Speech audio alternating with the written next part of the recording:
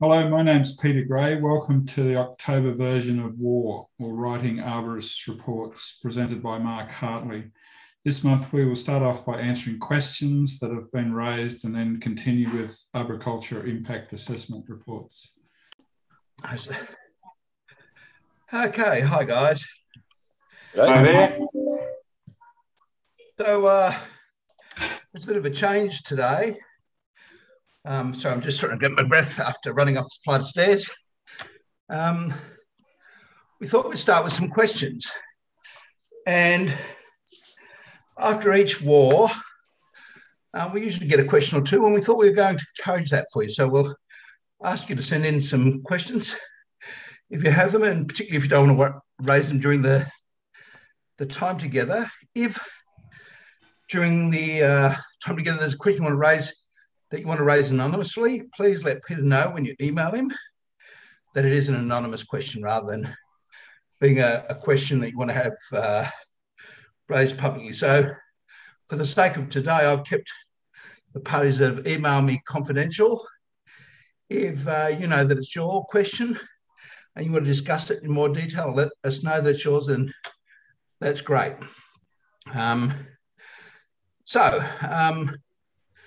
First question was, I don't write reports regularly, and as such, don't want to waste everyone's limited time during the Zoom meetings. Guys, you're not. Time is limited, but we want to go into answering questions and coming up with the best solutions that we can, and sometimes that's going to be collaboratively. I don't intend to suggest that I'm an expert at report writing. I'm an expert at stuffing up and making mistakes, and therefore I've learned a lot along the way. But I'm not a journalist. I'm not an English major. I confess I failed English at HSC level, 49%. So I'm probably not in some ways the person that should be here, but I'm here because I've made lots of mistakes and I've learned along the way. And my writing, whilst not ideal or perfect, is not atrocious nowadays. So he says, if there's a development on a large site, does every tree on the site have to be fenced for their TPZ, or can trees not likely to be impacted be left unfenced? Well, I guess that depends, doesn't it? First of all, it depends on the consent authority, what the consent authority is happy with. So if we've got a consent authority, so a council or a land council or a government department or a court, and they say it needs to be fenced, then that's a statutory requirement. So the answer is yes, it would need to be fenced. But could you put an argument up to say, look, I don't want a fence? Often my answer is yes. You do a development on a 1,200 acre property and tell me I've got to fence the TPZ of every tree, and I'll tell you you need psychiatric help, because I don't think that's the intent of the standard. But I think you should certainly look at doing things to help protect trees. So that may be delineating the building site with a fence. So where the back boundary fence might be normally along the rear, they may put a fence halfway through the block if the rear of the block's not going to be affected. And that doesn't necessarily have to be a 1.8 metre high rigid temporary fence. They're certainly ideal, but they should at least be some way of demarcating it. So even if it's not mowing the lawns and letting that area grow long, putting up some form of obstruction to stop vehicles from going through, communicating clearly with the person on site. And it does depend very much on the developer's relationship with the builder. If you're an owner-builder, or if you're a builder, a person who's having a house built for them, and you've got a vested interest, it's a lot easier to control what goes on with trees than if you have no interest in trees. And this is all happening just because there's some regulatory requirement. So the better you protect trees, the more likely they are to be protected. Having said that, I draw tree protection plans fairly regularly. I think Michael was sharing last time that he does the same. Somebody else was saying much the same. And one of the things that we noted was that I'll often draw where I want the fence put, and what I'll see is 3 panels, sometimes 4 panels of fence, and that's about it. The rest won't be fenced. So it's, you know, is some fence better than no fence? Yes, Would I like more? Yes, of course. So that answers that question. Next thing, cutting roots was mentioned by Mark, but how can we demonstrate that there won't be an adverse effect on the tree to satisfy the requirements of 4970? And that's a really difficult question. And Peter and I were briefly discussing it this morning. And the answer to it in one way is you can't. You can never demonstrate to somebody who won't believe. Okay, it doesn't matter what you do. You try and convince a flat earther that the earth is round. And my daughter says it well, it's like playing chess with a pigeon. The pigeon will knock over all the pieces, strut around with its chest out, thinking that it's won the whole game and poop everywhere. And in essence, you can't convince anybody anything. What you can do is help provide information that's useful. And in a recent situation I was doing, I was asked to do some root mapping. I was happy to cut the roots at the location because it was somewhere near what we'd have done if we'd done a transplant. So I'm saying, look, if we can transplant the tree, why can't we just cut the roots in sort of the same zone, particularly when we're not going to cut all the roots around, and we're not going to cut any roots underneath. We're just cutting along, in both cases, along a quadrant. So I argued that. The consent authority said no. So I thought, okay, how am I going to address this? So one of the ways I addressed it was looking at root loss based on allometry, root allometry. So I calculated the amount of root mass that was being removed by cutting of each root as a portion of the whole and said, look, in this case, we're going to take out 7% or 8% of the root system. I'm working on a paper that will explain that more in detail, and I guess that'll be in the bark sometime in the next 6 or 12 months. And that'll explain how that process works. And then I have an Excel spreadsheet. If you'd like to gain access to it once I've printed it, you can gain access and follow that same process. So you need to do some root mapping still. You need to know what size roots are. And let me apologize because it's not root mapping. The standard says that that's root exploration. Okay. Mapping is only one component of exploration. That's letting other parties know roughly what's where. My argument is if you're looking at cutting them, it doesn't really matter where they are in most cases, as long as it's not going to cause instability of the tree. So spatial plotting of them is probably not so critical. On that particular one, I did have to do it, but my preference is to root map as little as possible. And one of the reasons I have that as a preference is that I'm not sure that it's interpreted anything else but subjectively. So I go out and I look at some roots and I say, look what the roots have found. And then I'll say, I think I can cut those. And somebody else will come along and say, I think you can't cut them. And so it doesn't do anything to resolve the issue in most cases. What it does is it gives one party an opportunity to come up with a subjective interpretation of the information. And I'm a little bit of a control freak, I guess. I would rather have more control than just a subjective thing. So my view is if you can't tell me the basis on how you're going to refuse cutting roots of the size that we find and the location we find, then why should that be acceptable? So it takes two sides. And because it's done subjectively, that really says, well, we'll base it based on our liver quiver on the day. So I'm not sure that that's useful. The other thing that you can do whenever you're writing a report is try and find supporting and non-supporting papers. So, for example, when it comes to cutting roots, there are a number of authors that have looked at this. Hamilton's looked at this, and I think Hamilton might be already in our all resources. If it isn't, Peter, can you make sure I do send Hamilton across? There's a paper by an undergraduate doing some postgraduate studies, a New Zealand gentleman who looked at, again, what the effect was at 12 times. And the answer was at 12 times trunk diameter, we do see a minimal effect of cutting roots without any compensation. So if you don't compensate, 12 times seems to be a sensible distance to be working at. Smiley does some work where he looks at cutting some trees at 3 times trunk diameter. Now he uses, I'm pretty sure it was a maple and pinus, and then he cuts at trunk diameter. So he cuts all the roots at trunk diameter. He says, well, how stable are those? Harris also looks at this issue of root cutting. So these are not new things. My answer is if you want to support it, include some of those things. The other thing I include a lot of when it comes to root cutting is transplanting. Now, I wish I was smart and clever, but a guy called William Barron in 1858 published a book called The British Winter Garden. I still reference it in reports. And Sir Henry Stewart in 1828 also wrote a book on transplanting trees. And so both of those give you some information. The nice thing about both of those is a number of the ones that Sir Henry Stewart moved, the Allenton estate, is known as the Allenton method, and that's the method most transplanters use today. So take a big ball of dirt with some roots. A number of those trees are still alive. William Barron did the same thing, and William did something that was really exceptional for his time in many ways, is he conducted real recorded research. So he went back and measured increases in trunk diameter each year to show the effects. And in fact, you can move a tree and have it put on reasonably similar amounts of growth each year thereafter, in spite of having cut a large portion of the roots off. And that's about compensation. So my argument is, if you're going to cut roots, you need to compensate.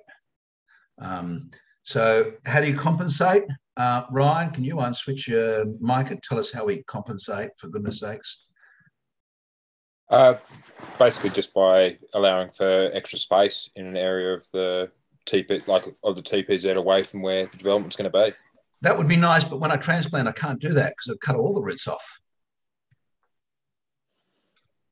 Yeah. Yep. So when I'm cutting roots, how can I compensate if I'm going to cut them all? I mean, hopefully we're not doing that on a construction site, but there's a great series of shots. A gentleman out of Melbourne did a beautiful project in Hong Kong, Kowloon Station, where they kept the tree exactly where it was, and they built all the way around it and all the way underneath it. They completely suspended it. It might be an idea to add a bit of water. Water, Peter. I tell clients and I tell consent authorities all the time that I've got consent to use a fairly nasty chemical. Last year it killed about 58 people in Australia. I've got permission to use it, and it's known to be the best stimulator of roots in the world. And I've got authority to use it in spite of its dangers. And the chemical is dihydrogenous oxide. There was a bill before the US Senate to try and ban it. And of course it is water. And there's a degree of sarcasm in that, and I know it's bad and that's who I am, but it's the truth. I mean, you know, water is not so hard. And I've got one builder that I have who's absolutely hopeless at protecting the trees, but he's got one action down, and that is he remembers to turn the timer on his irrigation for 1 hour in a week. And that 1 hour of irrigation a week makes a huge end difference. It's amazing. The other thing that is required is all the solutes that tree needed was coming from a broader area. Now I've got to get all the solutes that tree needs from a much more limited area. There's two ways I can address that. One is with fertilizers. Now I always worry about fertilizers and chemicals and trying to get the balances right, but slow release fertilizers are probably a reasonable thing to use in that sort of situation. But the other things, I like to feed trees. Everything a tree needs to be a tree is found in a tree. That's a tautological piece of logic. So if I give it mulch, it helps. Now, the research over the last sort of 10 or 15 years shows the best mulch we can add is green, that is fresh, where it hasn't started to break down. That's the ideal mulch. And the ideal mulch has a mixture of green and wood material. So it's got a mixture of leaves and branches. The ideal mulch is arborist chip. In fact, in my mind, probably the most perfect mulch is utility guys mulch, where it's not got too much wood. Nowadays, our chippers are getting really big and we're getting a lot more carbon. We want a nice mix and a nice balance. So I think that's the other half of it. You've got to think about how you compensate for the harm you're going to do. The other thing that you need to think of is how you can minimize the damage. Now, I'm not talking about, and Peter and I were having this discussion, breaking or tearing the roots. You're off, Peter. Your mic's off. Could you just address a question about this idea that adding green mulch causes nitrogen drawdown and nitrogen deficiency? Yeah, look, it was one of those wonderful trips. I was lucky to be in the States at the time, and a guy called Gordon Mann said, come along, I'm going to go hear Larry Costello speak today. And Larry had done some wonderful work on mulch. He'd used this particular unusable, horrible acidic mulch from plants called eucalyptus. They have them in California. And they took pots, massive pots with plants in them, and they mulched. And they mulched with green mulch, they mulched with compost mulch. And what they found very interesting is the soil has nitrogen drawdown. The soil nitrogen levels drop, but the plant nitrogen level doesn't. It's almost like the organisms understand they need to compensate for what the plant needs. And when you think that most of these organisms in the soil and most of these organisms that are acting saprophytically have an important interrelationship ecologically with the tree, that seems to make great sense. So yeah, his end results were that green mulch added no negative side effect, but because it hadn't started to break down, all the solutes were available back to the soil. Now, I use the word solutes. Let me explain for those of you who haven't ever heard my stupidity before.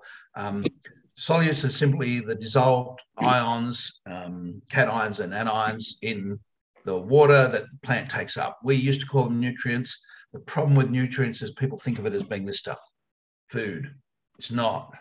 Neither is that, by the way. It's from Woolies and it's $3.50, so I doubt that it's food.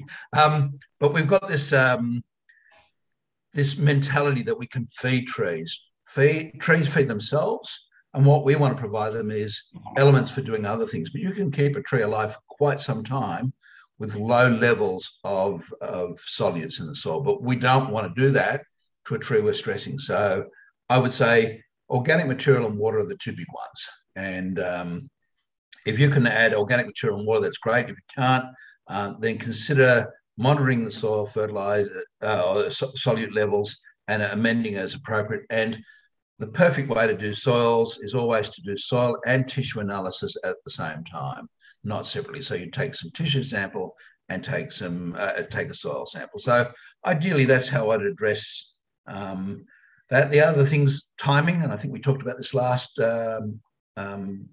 month, that, things like, am I doing this in winter? Am I doing this in bud burst? If there's a time I hate cutting roots, it's bud burst. There's nothing worse than when the tree has its highest water demands of going ahead and cutting roots. Mark, can we take a question from Michael, please? Yeah, sure. Go ahead. Yeah, sorry, Mark. It's just adding on to your comments about water. I mean, water is one of the two ingredients in photosynthesis, so it is quite obvious that that's what we're going to give plants. And you commented that one of your clients only puts water on 1 hour a week. And I just wanted to, I live in Adelaide. It's pretty dry here. You live in Sydney where you get rainfall in the summer months. And then you started mentioning seasonal timing of year. I just wanted to add that, yes, water is appropriate and necessary. And I think you have to do it depending on your own local season and your own local rainfall levels and so on. Absolutely. It's interesting that you raise that. Water can do exactly the opposite side effect too. That is, it can cause anoxia. There's a little a membrane protein called aquaporin that we know now is responsible for the uptake of water into the living parts of the cells, into the cytosol, past the Casparian strip, back throughout into the apoplast and back up through the vascular bundles. And that's the only way water can get into the trees, via a living process into a dead process. So now we understand that. We also know that that's a gated protein. That means that there are things that can close it off. And one of the things that close it off is soil saturation. It needs to, otherwise water would get pulled out of the plant and would end up causing problems. Well, when it gates, the plant can't get water anymore and it dehydrates. And that's one of the reasons why you get the wilting pot plant. And of course, the wilting pot plant in my end of the world means my wife wants to go and add some more water, and then she wants to add more water and more water. And exactly the same thing, hard to believe, happens on construction sites. We can transplant a tree. A builder will inadvertently forget that the water is dedicated to us, and all of a sudden it'll be disconnected for a week or two, and then he'll feel bad and he'll turn it on a Friday afternoon and then forget it and wonder what's happening when the tree's almost floating the following Monday. And again, 3 days is more than sufficient to cause serious long-term damage to a lot of trees in terms of anoxia. So yes, you must also consider it based on your species. If we're looking at a fig is a species that will tolerate 3,600 mils of rainfall in a year and not even wince at it. When you compare that with something like Corymbia gamifera, is not so tolerant of high levels of water. And so we need to adjust based on how that stress will occur. But water is still the stimulant that drives root development. It's still number one. And it's interesting, Kim Coder in his 2011 address at Parramatta mentions on a couple of occasions that the single element, the single chemical that's most deficient in soil is water. It's the single biggest inhibiting chemical for tree growth. And that makes some sense when we think about, wet, temperate rainforest being where we get some of the biggest trees in the world. So you think about North America, Northwest coast. It's not hot. It's just nice, cool, and lots of rainfall. Same when you think about Tasmania and our big eucalypts.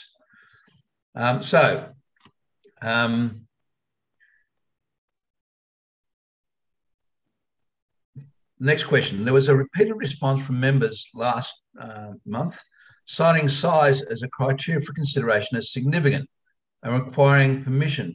But how about smaller trees that may be older and more significant? So a bristlecone pine versus a sequoia. And the answer is absolutely.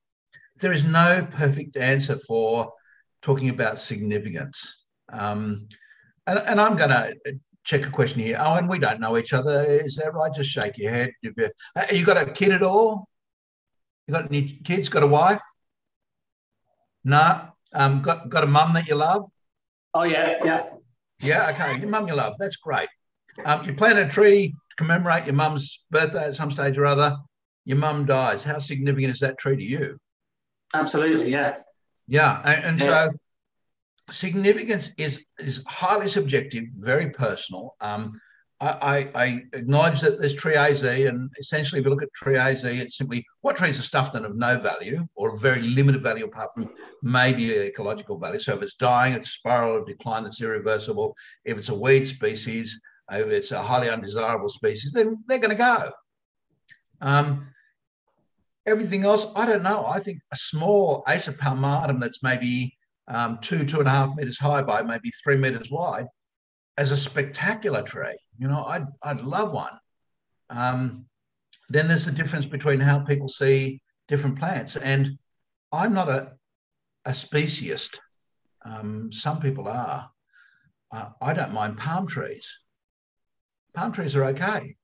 My wife says, who wants a feather duster on the end of a pole? Okay, she's a speciesist. So you end up with some people that have different values. And I see that when it comes to, for example, Phoenix canariensis. I get people that pay me $3,000 or $4,000 to get rid of one. And I get people that pay me $3,000 or $4,000 to buy the same palm tree. Go figure that. It makes no sense when you think about it. So Luke's made a comment. He says, wouldn't significance better be measured by ease or difficulty of retaining it? Well, Luke, I agree. I think that somehow or other, significance at some stage needs to take into consideration the impact on the development. The problem is the first time we look at significance is at the preliminary stage when there should be no design, ideally. So what trees are the most important, and can we design around keeping those? Once we've done that first stage, then I think, yes, there's a second stage of significance. In other words, is this tree significant enough that I should significantly alter the design, reduce the yield, somehow or other change the development based on that? And that's a whole different set of values. And Mark, if I can make a comment. Yeah, sure, anytime. I look at tree significance often, and I use a range of inputs to give a tree a rating. So those things that you've mentioned are all taken into account. And you mentioned the significance of a particular tree for a personal reason. Well, that is often dealt with by, is there any historic association with the tree? So what size is it? How visible is it? Is it a tree on top of a hill that can be seen for 5 kilometres, or is it in a backyard that's not visible to anybody?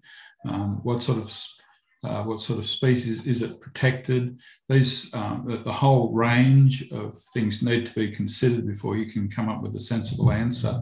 And sometimes just one aspect may overrule the others. And we may disagree on the significance. And so that's one of the things that I said last time is don't be so caught up on significance. Just be consistent. Always be consistent with your position. You're not an opinion for hire. You're an arborist that's providing a service. So come up with a consistent approach and just follow the approach that you have. I do feel often, though, that I'm just giving an opinion that the local council or the courts may have a completely different view about, and they're entitled to that. It doesn't mean that my opinion's any less right or their opinion's any more right. It just simply means that there's not a precise thing. I can't plug in my significanceometer. It just doesn't exist. So I can't somehow or other get an absolute answer. And it's that old beauty lies in the eye of the beholder. There are people that will have a different view than what we might. And I think we just need to accept that that's the case and, be prepared for that process. And it may not always be what you want. The other thing is you should always check if you're doing work in a council area, whether the council has any specific definition of how it works out significance. Some of them require the use of stars and shriv. Others have their own system. So where the consent authority has given a system, the polite thing to do is follow that system. And if they're following that system, then you should come up with something that's somewhat consistent, but not always the same. So that's how I'd handle those unusual things. Yes, I think natives are more important. So always rate them more highly. Endemic trees I rate more highly, even still. European exotics, American exotics, great trees, Asiatic exotics, no qualms about them. And then society has some unique perceptions, and I think that's one of the things to keep in mind as well. If you're in Sydney and you use the word fig, it's somehow or other special. If you use lily-pilly, it's somehow or other special. A jacaranda, Sydney-siders have a strong affinity with jacarandas.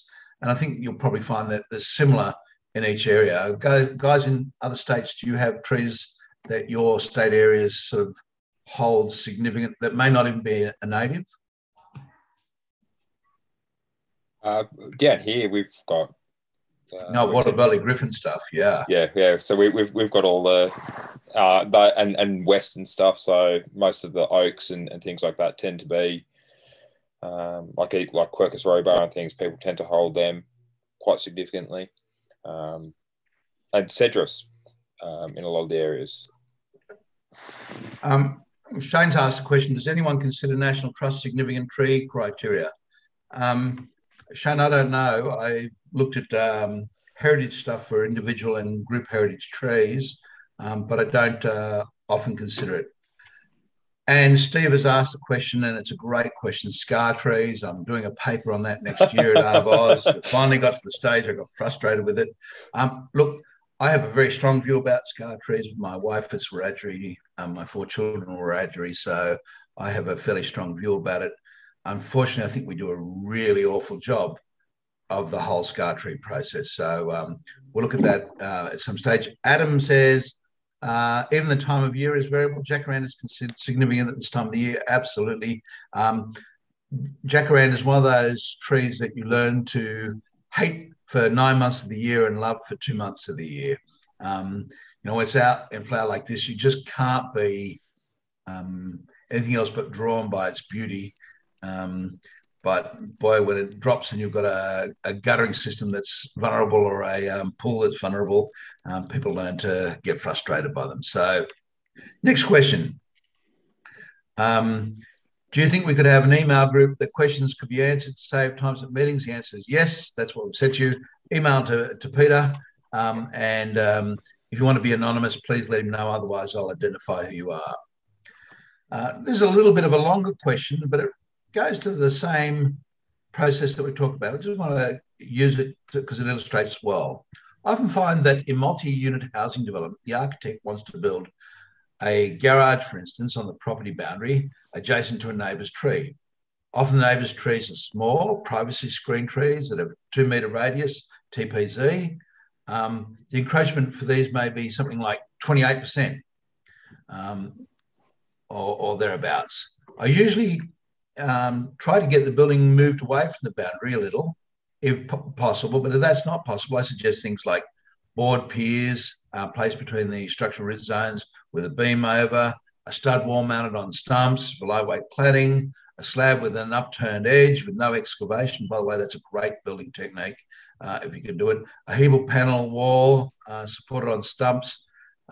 So he's come up with a number of things. He says, all the alternatives involve a little or no root loss, but nevertheless prevent rainfall penetrating to the roots. Although I'm confident that having considered the tree species, the tree will remain viable, some consent authorities will not accept such suggestions. And the answer is absolutely. This is a reality of what we're dealing with. And there's a whole number of reasons why. And it'll be interesting to get Shane Hall, so he might prepare his mic to come in with a response. But one of the reasons why we have such diversity is we don't have a lot of experience. Another reason why we don't have a lot of diversity is we don't have a lot of good research. Another reason why we have a lot of diversity of opinion of this is that trees sometimes, not regularly, but sometimes are used as a tool to stop development that somebody else doesn't want.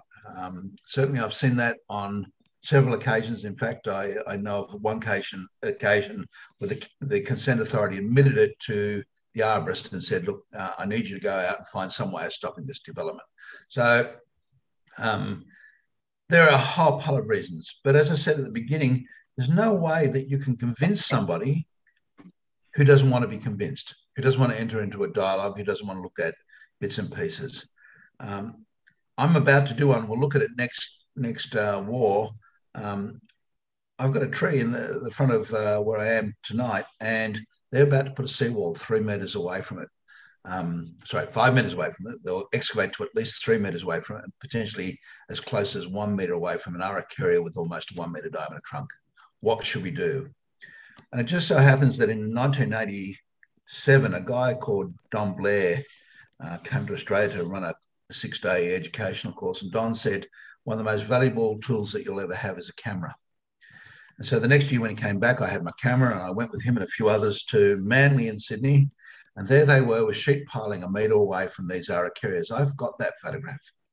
And boy, when you see how badly those trees are still performing today, cutting 1/3 of the way around 1 metre away from the base of them, I'm fairly confident we can keep the tree. What's interesting is the local consent authority here has said the tree can't be retained, construction's too close, remove tree. And I think we talked about that very issue last block, that you get to the stage that it's not always the case that consent authorities want to keep trees. And that's where the standard is misused in my mind. You know, you're going to come in 5 times trunk diameter from one side. Well, maybe that's doable and achievable. 2 times trunk diameter, perhaps that's attainable. You know, a quadrant incursion to 100 mils from the trunk, maybe that can be done. And I was in a court case earlier this year, and it probably expresses the situation well. The consultant made the comment that they generally didn't think that major encroachments should be acceptable. And they were asked whether they'd actually ever written an arborist report in support of a major encroachment, and they said yes, they had done a number of them. And then the next question was really interesting. The barrister said, how many of those have you been back to and had a look at afterwards? And the answer was horrendous. The answer was 0. How do you know what's going to happen if you don't look at the mistakes that are made? Now, have I made mistakes? Oh, gosh, guys. I've made lots of them. That's one of the ways I've learned. So I'll encourage you to think about anytime you see excavation near a tree, particularly if it's extreme. Burst water mains are just great for it. Go see what Sydney Water or Melbourne Water or Vic Water, whoever they are in your area, do when there's a burst main. They just cut through roots without a second thought. How does a tree look in 3 months, 6 months, 2 years, 3 years? A while back, I had a client contact me, had a tilia. They're not common in Sydney. It's a beautiful tree. And the Water Authority said, you've got to get rid of it. It's over our manhole. And indeed, a third of the trunk had covered over the manhole. And I said, look, let's just try something different. Let's reduce the tree.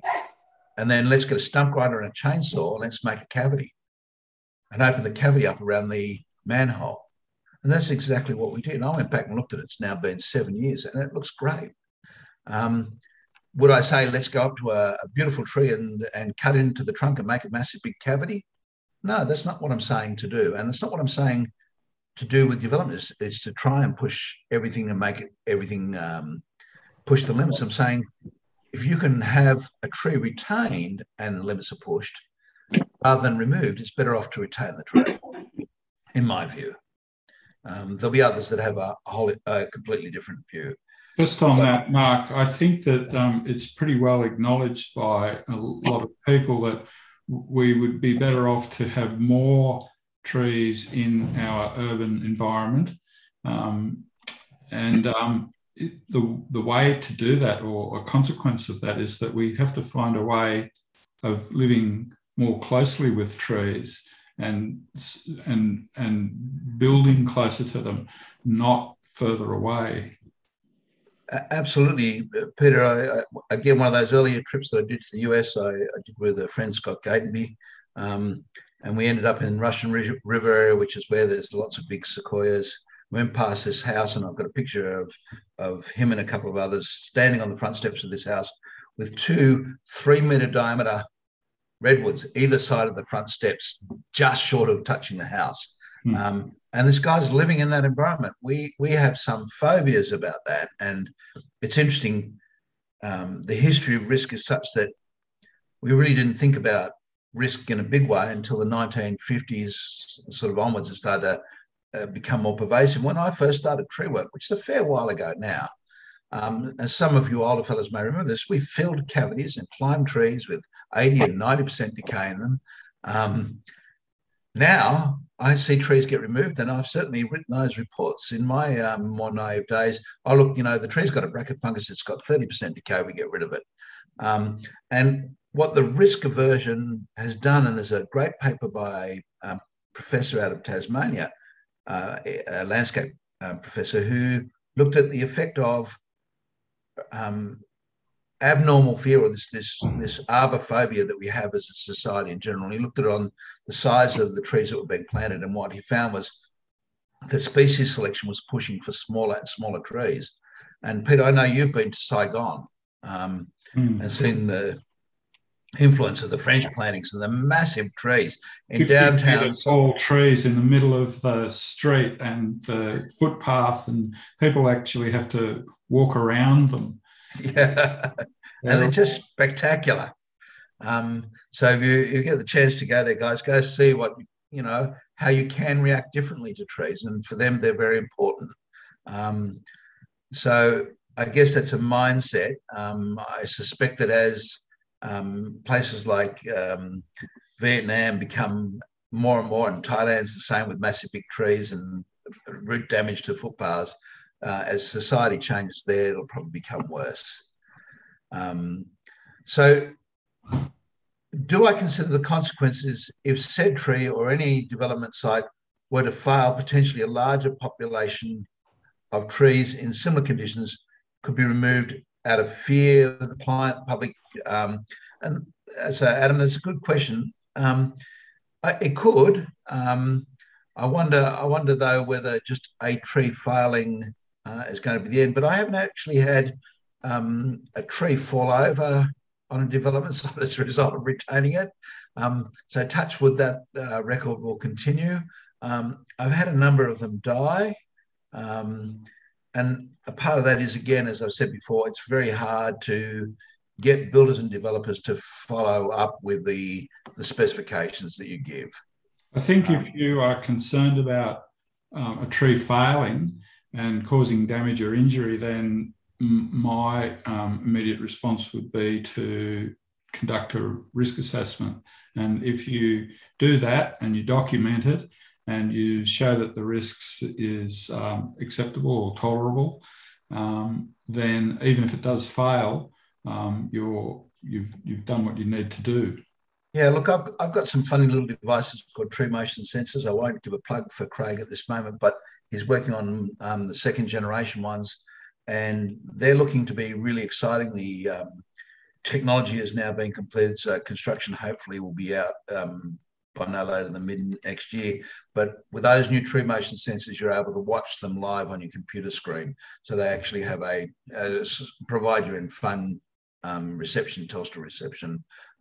They've got a built-in sim that'll allow you to see how the tree is moving. And I do tree motion sensing tests probably, I don't know, 20 times a year. And I'm amazed at how many times really close cutting to a tree hasn't significantly altered the stability of the tree. And when I say really close, 1 to 3 times trunk diameter away. And that includes at least one fig that was cut on 3 sides at 1 times trunk diameter away, and it was still amazingly low. And I just thought, incredible trees that they are.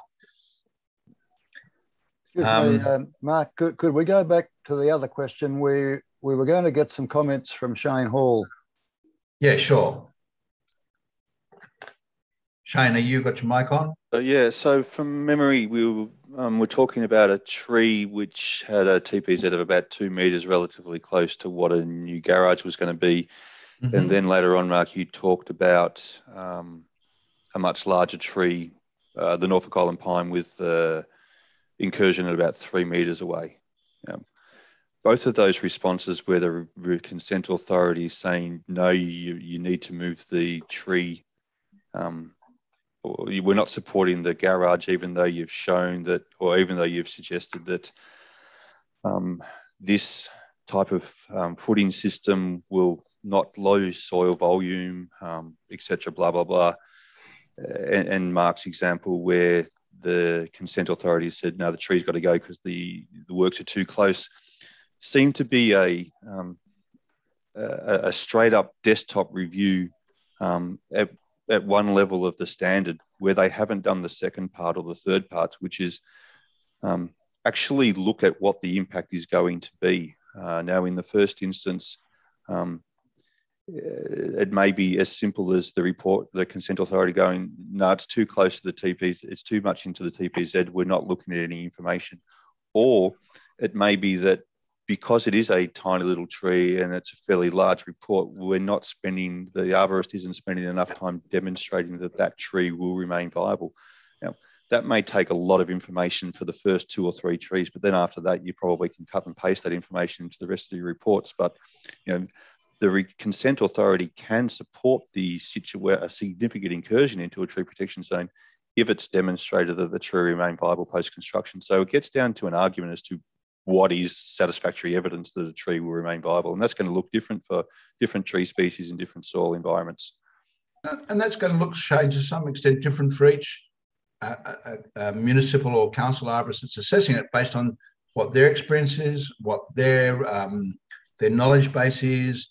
If you're like me, we learned 5 times trunk diameter and 3 times trunk diameter when I did my training. Now, I went and gave a talk a few years back at a diploma class on transplanting, and the first thing that one of the landscape architects stood up and said is, but when you're transplanting trees, you're not complying with the Australian standard. His whole view was that you had to comply with 12 times trunk diameter at all times. And not that's a fairly large flatbed tray. But the Australians, you picked up the Australian standard for protection of trees isn't pretending to tell us how to transplant trees. It's also not mandating 12 times trunk diameter. No, absolutely not. That's what it's ideal. As Mark, as I've heard Mark say many times before, once the development works get inside the tree protection zones is when we start getting employed as arborists. That's the only thing that makes that sort of it mandates, is that once you're inside the tree protection zone and you've got an incursion greater than 10%, that's when you need an arborist to start providing advice, and that's when we get a job. Our job can be very significant, or it could be very minor, depending on, that what the actual development is. And it's going to be so many variables. I mean, we're talking about a very shallow soil with rock close to the surface or water close to the surface, and a species that isn't preferentially riparian or rainforest species. Then the impact is going to be very different than if we're talking about, some of our bulletproof trees. I mean, I think we can all think of figs as being fairly bulletproof. Harpaphyllum's another one. Melaleuca's another one. Callicimens are relatively tolerant. So there are a number of species of trees that are far more tolerant than others. Brachychiton, I remember the first time I ever saw a brachychiton being moved. They bare-rooted the thing, and all the smaller roots off the side were removed, and the cortex was left, and that was it. And then they started shoving them in shipping containers and selling them all the way around the world. And botanical collections everywhere have these Brachychiton rupestris that have been ripped out of the ground. And ripped out of the ground is a pretty polite way of saying how they were treated. So again, you've got to base it not just it's timing of the year. So you have to put together an argument and support it as logically and as scientifically as possible. So logically, following the natural systems of the tree, obviously a tree that has its roots cut during the dormant months is going to have less impact than if it's in the middle of bud burst. So say that. That may be something to talk about.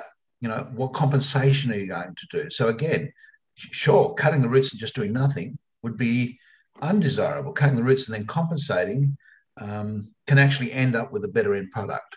So I've taken a tree with a 50% canopy.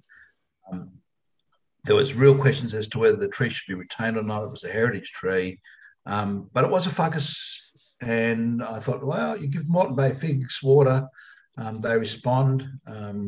We did. We ended up having a tank built under the car park. The car park tank is used to irrigate the tree. The tree's on the adjacent property, which is really unusual.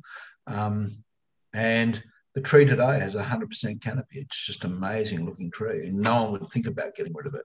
So construction does not need to equate to unhealthy trees. And your camera will start to tell you that story over years. You'll find some sites where the work's done well, some where it's done badly, acknowledge that it can't be done badly.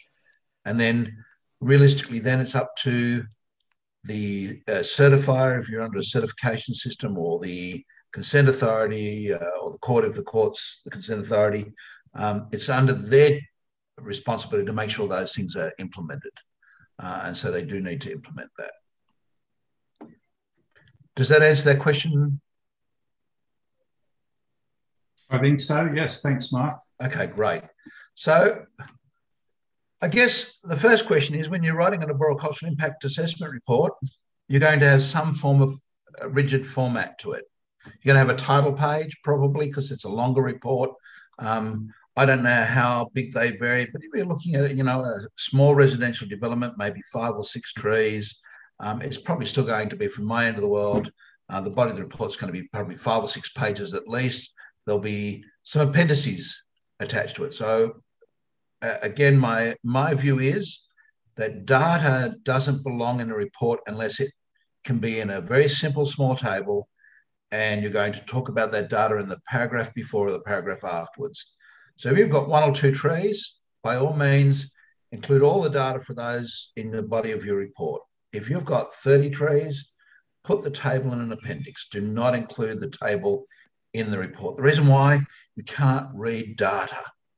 So if you put it in the middle of your report, in your observations, it's unreadable. So you just flip over it. If you're going to flip over it, you've then got to find where the report starts again. So just take that and make it easier to read, and just tell them to go look at it. If they want to read the data, they will. And I'll guarantee you that probably 4 out of 5 people won't want to read that data. They won't want to look at it at all.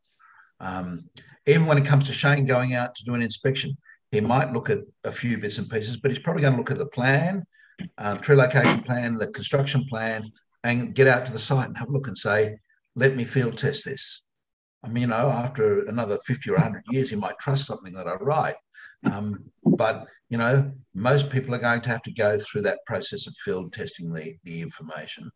So you're going to have in your appendix, in my mind, that particular document. There's another document I like to throw into the appendix. That's the tree protection plan. And for me, the tree protection plan is about where I define what zone is going to be enclosed, where the fences are going to be, where a load sharing surface or a load bearing surface is. So they're two different surfaces I talk about in my reports. A load sharing surface is lightweight. It'll do wheelbarrows, guys walking backwards and forwards.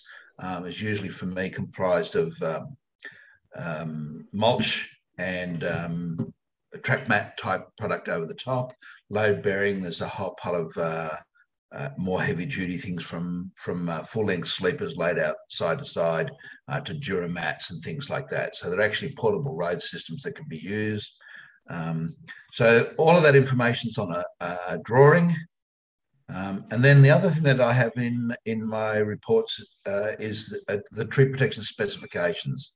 And the specifications are about setting out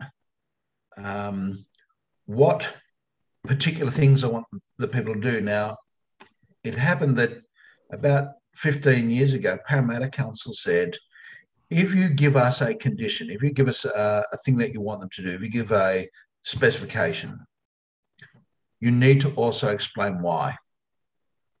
And I thought, okay, so I had to go through a report, and for everything I had to give an explanation as to why. So today, if I've got a requirement for a load sharing surface, I explain why I've got that requirement. And so it's to protect soil against compaction, so that the builder who doesn't know anything about trees can tie automatically the condition that I've written or the specification that I've written with the end result. That is, this is to stop you from compacting. You know, fences create no-go zones that help protect trees.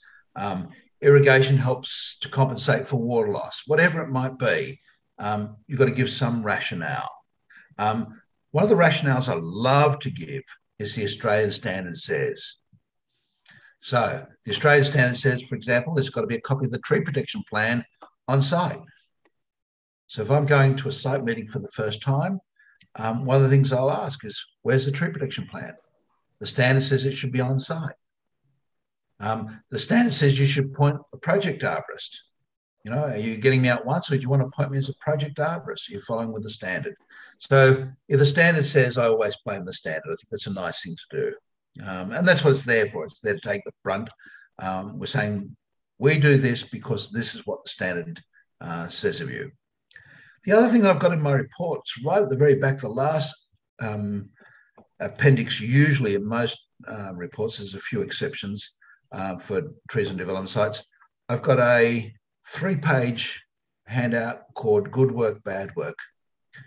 I show what good root protection is, good trunk protection is, good fencing is, so that they know, and then I show them what bad is, so that they've got some idea of that visually. And I say that builders see things visually.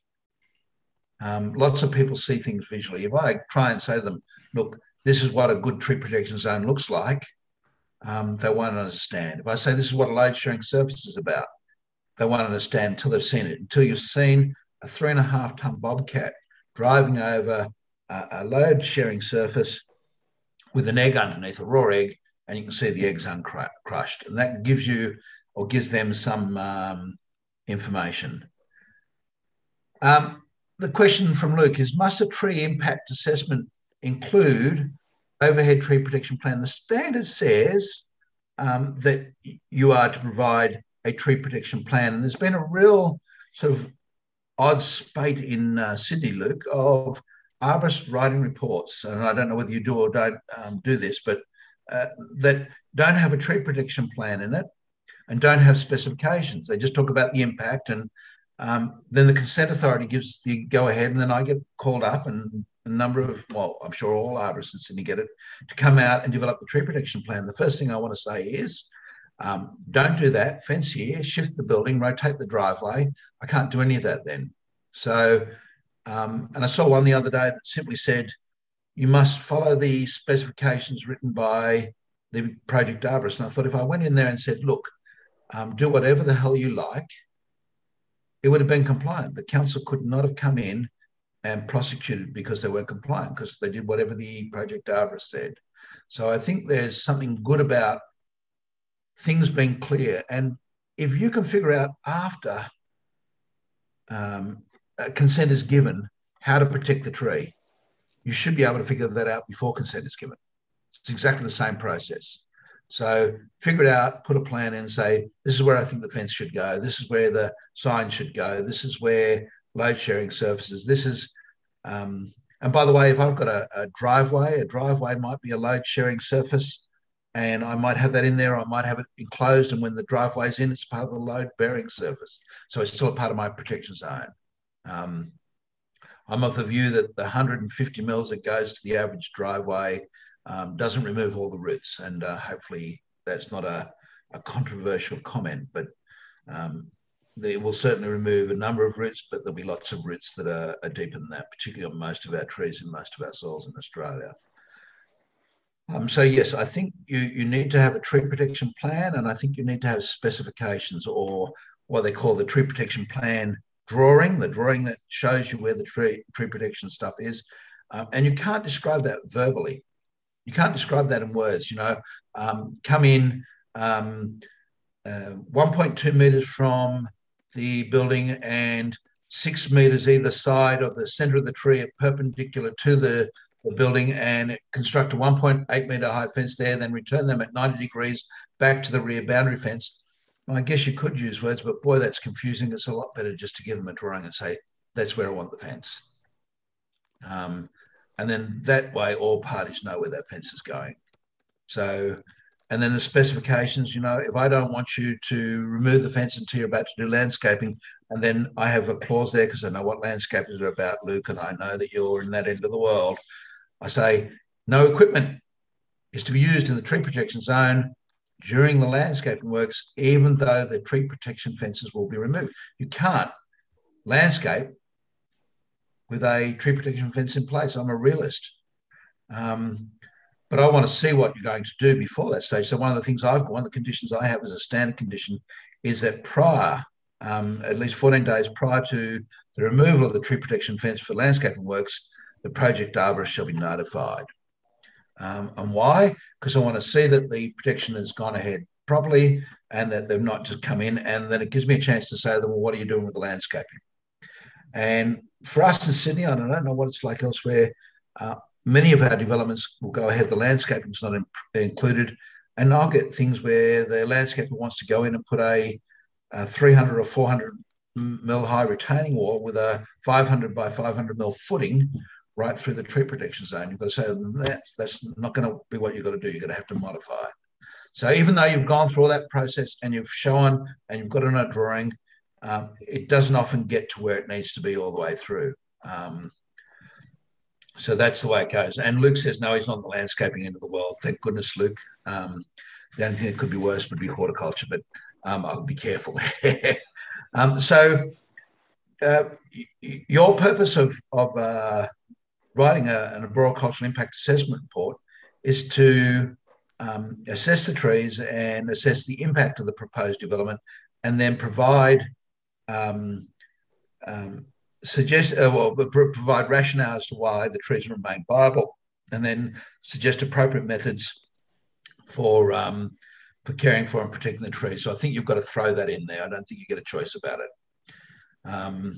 So you'll typically have maybe an executive summary, although I take that point that Adam Tom has, and that's, there's 5 or 6 pages of body type, and you don't want to read that. Perhaps I shouldn't have to write an executive summary for you. And I think that's a fair position either way. You'll have a brief, and the brief is about what I've been asked to do, or instructions. You can call it whatever you want. Michael, I know that you've got a few extra little bits you throw in there. Why is this report being written? That's what we really need to tell people. And what have I been instructed to do? So I've been instructed to visit the site, assess the trees, undertake a preliminary tree assessment. So I'll include my preliminary stuff in there. So there'll be a tree schedule with all those things in it. that I've given before if they've asked me. If they haven't asked me, now's the time I'm going to give it.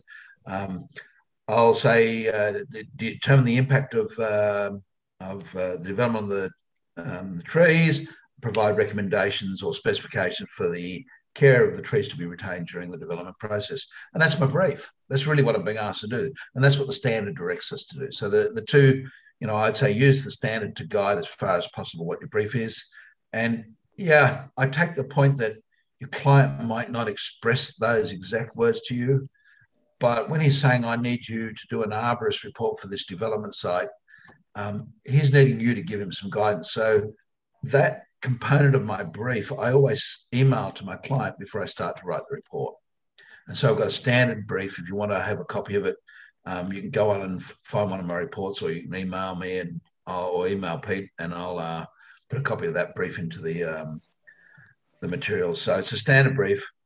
Next thing that I've got is my method. How did I go about doing it? Well, I visited the site, so a site inspection was undertaken. What testing I did, if I did any. So did I do a soil texture? Did I look at anything else? Did I look at any historic images? Whatever I've done to come up with the information that I've got, the conclusions that I've got, the discussion I've got. So next thing will be the discussion. The discussion is fairly brief. The observations. The observations are fairly brief.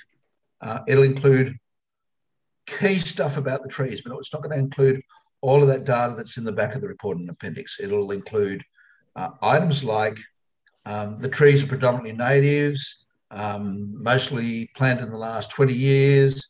The trees overall are in good health. One tree is significant. It might, just a brief summary. All that data that's in that end report, in my mind, is not there. And I certainly wouldn't do it 3-1. Big screen. Red, blah, blah, blah, blah. 3-2, blah, blah, blah. So I wouldn't go through all that information. I would just do it one little bit at a time. One summary, and then put all that extra information at the rear of the report. If you want to tell them that, jacarandas are a native of South America and blah, blah, that's fine. It's all in the back, not in the discussion.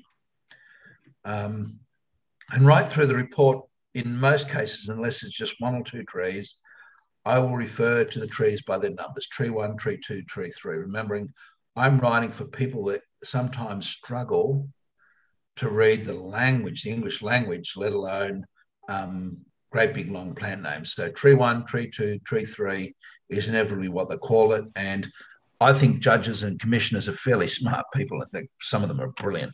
And they call them tree 1, tree 2, tree 3 for a reason as well. It's because it's smart and easy. So whilst we do identify them, that's important for us in determining where they come from and how they react to what we're going to do. It's not so critical for anything else apart from helping somebody like Shane know that those trees have been identified correctly and that the information is being considered. Somebody said, is there any link to the materials available?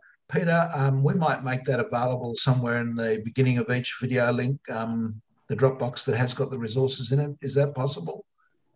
Or when you send out, you've got your mic off, when you send out invitations. When I send out the invitations, we can include the information there. That's probably the best place for it. Okay, great, excellent, thank you. So yes, we'll make sure that you have a link to the Dropbox and you can grab that material there. So that'll be the observations. The next bit's the discussion, and that's really where the rubber hits the road. And it's pretty close to where we're going to stop tonight. But it's this process of discussing what's significant out of what you've observed. So one of the things that I've observed is this beautiful araucaria out the front of the block of units. Now I've got to justify how cutting as close as a metre to the tree may not destabilise the tree and may not kill the tree. In fact, we can probably get away with both. And so I've got to go through that process of looking for information, looking for reports, looking for data. And as I said, being old has an advantage. Being told young in my consulting career, get a camera. I dread to think, but 150,000 odd images that go back to 1986. And it's amazing what you collect over time that is useful in helping you present a position. You say, well, Mark, I'm not that old, and how do I go about starting that? We start by grabbing some of the stuff that we're putting into the resource folder, and then keeping your eye out for stuff that's going on. And I don't think you can drive around any of the major cities in Australia and not see development work occurring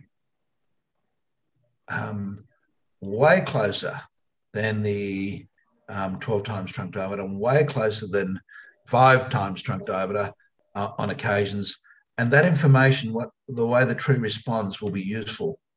I take the comment that sometimes it can take a decade or more for what we do to a tree to become apparent. But in general, what we do to a tree's roots in terms of cutting them should become apparent in 6 to 12 weeks. It shouldn't take years. What we do to the tree roots in terms of compaction and in terms of fill, yes, they're going to take a lot longer. But cutting the roots is a very quick response biochemically. So if you're going past that construction site and they've dug down really close, grab some photographs. Go back and look at it in a year's time. Go back and look at it in 3 years' time. If you know it happened 5 years ago, go back and have a look on Google Street View. If you can find it in Google Street View, and it's amazing. I did a court case earlier this year where I found a big Sydney blue gum, about 550 mils or so in diameter. So it's not that big, but big enough. And there was a driveway right beside it and a retaining wall right beside it. And I thought, you beauty, new construction. I'll be able to go back and demonstrate that, this tree's responded. The only problem was I went back 15 years and the tree wasn't there. And so again, was that useful for me? Yes. Now all of a sudden I found some evidence that, a Sydney blue gum could get to those sort of proportions in 15 years. That's great information to have. So yeah, don't think about it all having to be your photos. In fact, getting on the internet nowadays and searching images will find you all sorts of things. And I had a discussion about cutting some roots on a blackbutt, and in discussions with the council said, look, they're not very tolerant of root pruning. And I said, well, that's a problem, because I've got a photograph from the Victorian Bonsai Society of an absolutely delightful Eucalyptus pilaris bonsai. I said, so I'm not sure that you want to argue that they're intolerant of root pruning. They're moderately tolerant.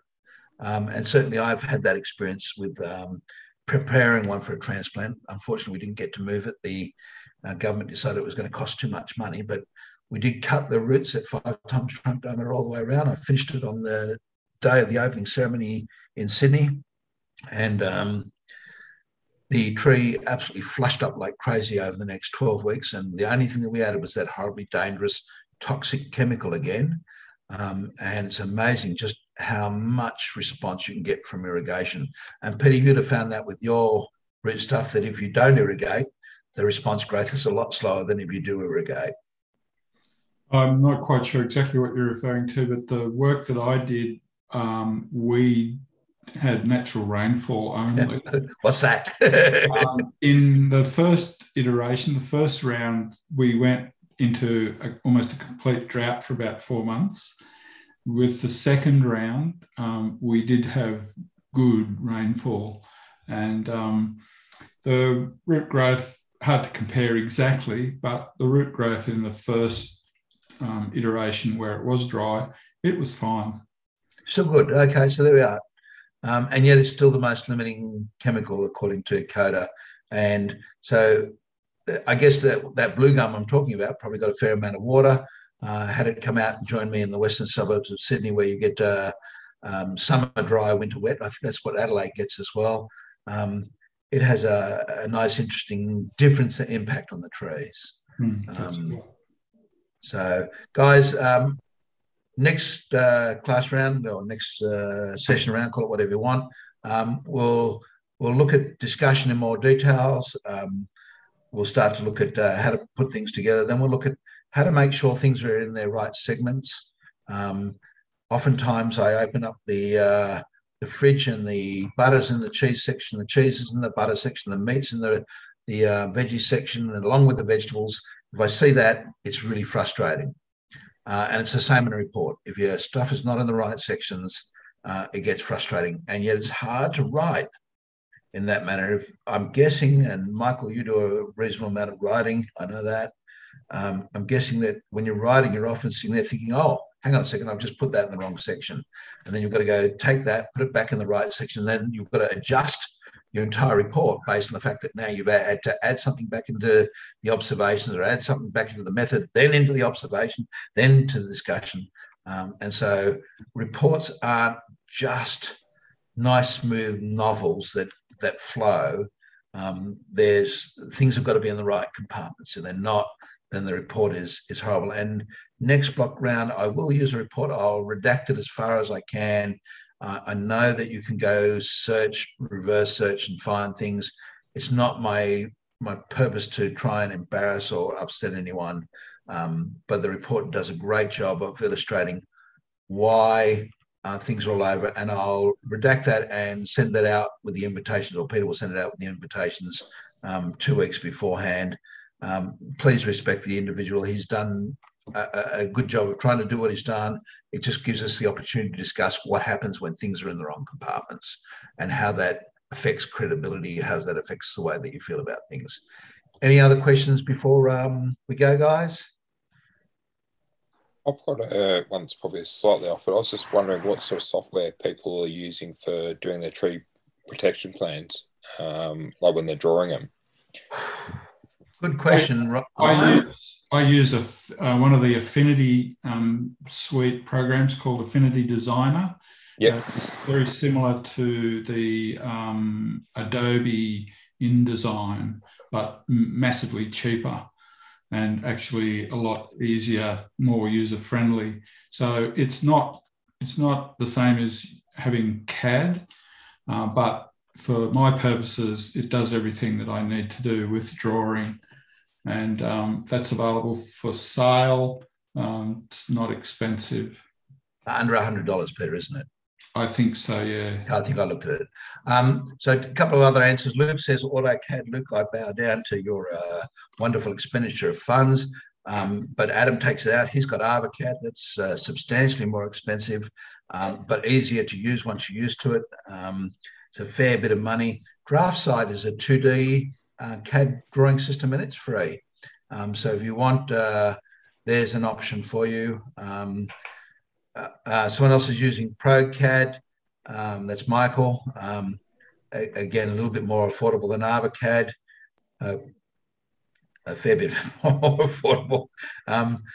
With all these CAD software, there's a learning curve, and Peter Castor has been one that's really pushed on, the drawing should be available in the appropriate formats on site, and I agree. And then I said to him, so how do you do it? And he says, I get a draftsperson to draw it. And I thought, well, that's funny. I don't ever work with a design team that doesn't have a draft person. So it's just a matter of saying to them, guys, this information needs to be backlayed onto a plan, and just giving them even a hand-drawn sketch. So there are options there if you want. I'm really bad. I use Word, and Word has a whole pile of drawing functions, and you can draw a relatively good representation if you want of what you want. It's not perfectly to scale, though. Having said that, I have never seen a developer put a fence up to scale, or even approximately to scale, or even remotely to scale, or even somewhat like drawn. That's not true. I have seen it happen twice. So twice in my working career, I've seen it. Usually they're trying to figure out how they can cut the number of panels down to just 4, 3, or 2. So I'll have to send you some photos of one I did earlier this year, where the client pretty much followed all my recommendations down to a T.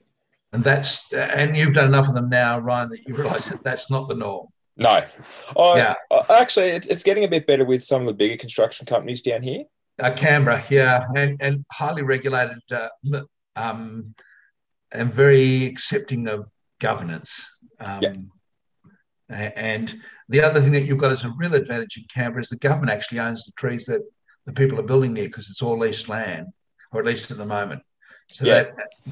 So I wonder what happens when you cross that horrible grey border line and you head to Queanbeyan, how well Queanbeyan builders do things. And some of them will be influenced by Canberra, but yes, I take your point that and Canberra has a lot more really good top-level consultants per head of population probably than anywhere else in Australia. So I think you do have some real advantages in Canberra. I mean, and a massive.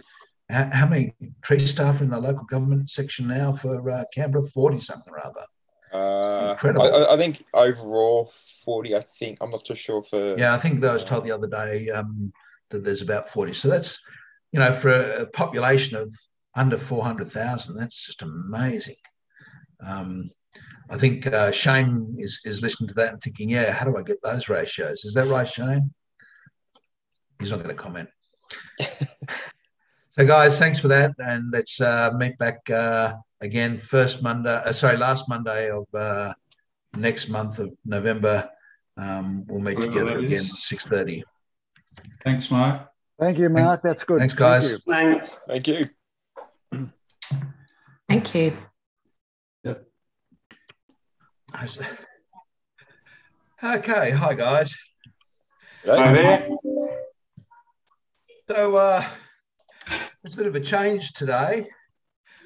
So I'm just trying to get my breath after running up a flight of stairs. We thought we'd start with some questions.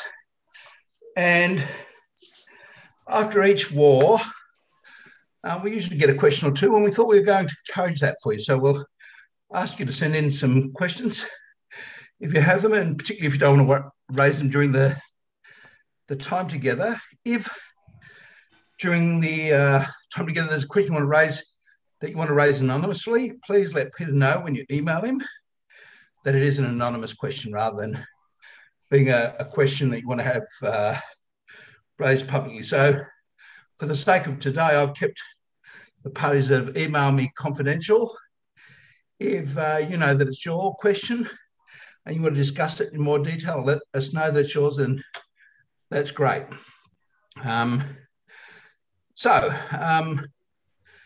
First question was, I don't write reports regularly, and as such, don't want to waste everyone's limited time during the Zoom meetings. Guys, you're not. Time is limited, but we want to go into answering questions and coming up with the best solutions that we can. And sometimes that's going to be collaboratively. I don't intend to suggest that I'm an expert at report writing. I'm an expert at stuffing up and making mistakes, and therefore I've learned a lot along the way. But I'm not a journalist. I'm not an English major. I confess I failed English at HSC level, 49%. So I'm probably not in some ways the person that should be here, but I'm here because I've made lots of mistakes and I've learned along the way. And my writing, whilst not ideal or perfect, is not atrocious nowadays. So he says, if there's a development on a large site, does every tree on the site have to be fenced for their TPZ, or can trees not likely to be impacted be left unfenced? Well, I guess that depends, doesn't it? First of all, it depends on the consent authority, what the consent authority is happy with.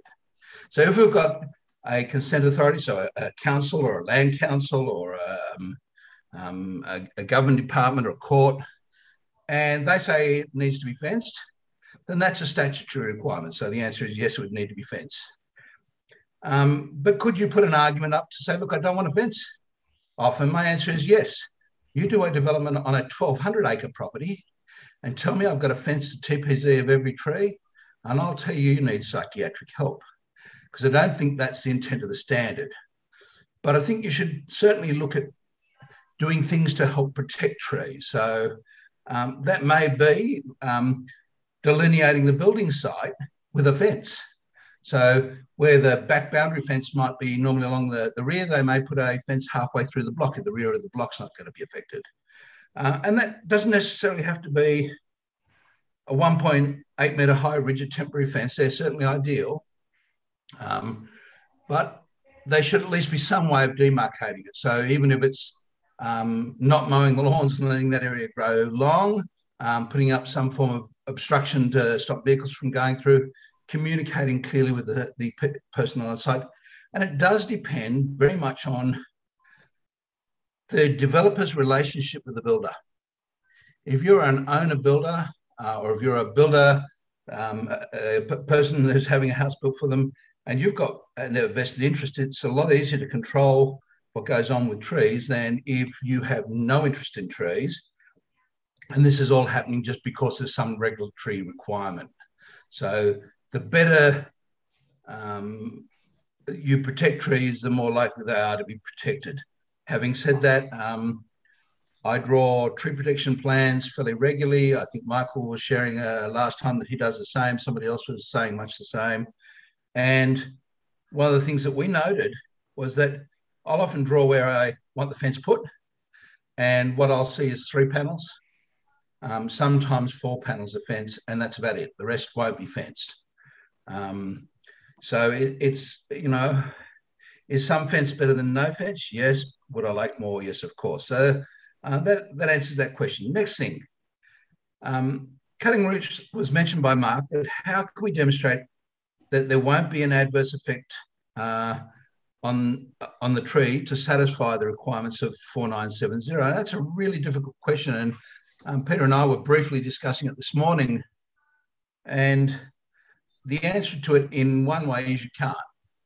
You can never demonstrate to somebody who won't believe. Okay, it doesn't matter what you do. You try and convince a flat earther that the earth is round. And my daughter says it well, it's like playing chess with a pigeon. The pigeon will knock over all the pieces, strut around with its chest out, thinking that it's won the whole game and poop everywhere. And in essence, you can't convince anybody anything. What you can do is help provide information that's useful.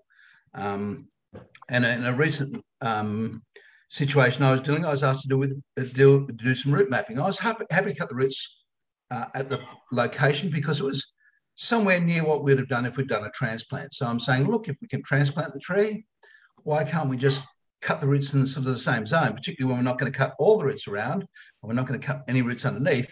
We're just cutting along, in both cases, along a quadrant. So I argued that. The consent authority said no. So I thought, okay, how am I going to address this? So one of the ways I addressed it was looking at root loss based on allometry, root allometry. So I calculated the amount of root mass that was being removed by cutting of each root as a portion of the whole and said, look, you know, in this case, we're going to take out 7% or 8% of the root system. I'm working on a paper that will explain that more in detail, and I guess that'll be in the bark sometime in the next 6 or 12 months. And that'll explain how that process works. And then I have an Excel spreadsheet. If you'd like to gain access to it once I've printed it, you can gain access and follow that same process. So you need to do some root mapping still. You need to know what size roots are. And let me apologize because it's not root mapping. The standard says that that's root exploration. Okay. Mapping is only one component of exploration. That's letting other parties know roughly what's where. My argument is if you're looking at cutting them, it doesn't really matter where they are in most cases, as long as it's not going to cause instability of the tree. So spatial plotting of them is probably not so critical. On that particular one, I did have to do it, but you know, my preference is to root map as little as possible. And one of the reasons I have that as a preference is that I'm not sure that it's interpreted anything else but subjectively. So I go out and I look at some roots and I say, oh, look what the roots have found. And then I'll say, I think I can cut those. And somebody else will come along and say, I think you can't cut them. And so it doesn't do anything to resolve the issue in most cases. What it does is it gives one party an opportunity to come up with a subjective interpretation of the information. And I'm a little bit of a control freak, I guess. I would rather have more control than just a subjective thing. So my view is if you can't tell me the basis on how you're going to refuse cutting roots of the size that we find and the location we find, then why should that be acceptable? So it takes two sides. And because it's done subjectively, that really says, well, we'll base it based on our liver priver on the day. So I'm not sure that that's useful. The other thing that you can do whenever you're writing a report is try and find supporting and non-supporting papers. So, for example, when it comes to cutting roots, there are a number of authors that have looked at this. Hamilton's looked at this, and I think Hamilton might be already in our All Resources. If it isn't, Peter, can you make sure I do send Hamilton across? There's a paper by an undergraduate doing some postgraduate studies, a New Zealand gentleman who looked at, again, what the effect was at 12 times. And the answer was at 12 times trunk diameter, we do see a minimal effect of cutting roots without any compensation. So if you don't compensate, 12 times seems to be a sensible distance to be working at.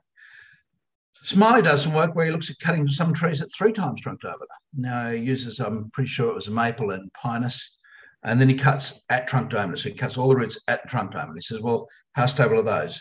Harris also looks at this issue of root cutting. So these are not new things. My answer is if you want to support it, include some of those things. The other thing I include a lot of when it comes to root cutting is transplanting. Now, I wish I was smart and clever, but a guy called William Barron in 1858 published a book called The British Winter Garden. I still reference it in reports. And Sir Henry Stewart in 1828 also wrote a book on transplanting trees. And so both of those give you some information. The nice thing about both of those is a number of the ones that Sir Henry Stewart moved, the Allenton estate, is known as the Allenton method, and that's the method most transplanters use today. So take a big ball of dirt with some roots. A number of those trees are still alive. William Barron did the same thing, and William did something that was really exceptional for his time in many ways, is he conducted real recorded research. So he went back and measured increases in trunk diameter each year to show the effects. And in fact, you can move a tree and have it put on reasonably similar amounts of growth each year thereafter, in spite of having cut a large portion of the roots off. And that's about compensation. So my argument is if you're going to cut roots, you need to compensate. So how do you compensate? Ryan, can you unswitch your mic and tell us how we compensate, for goodness sakes?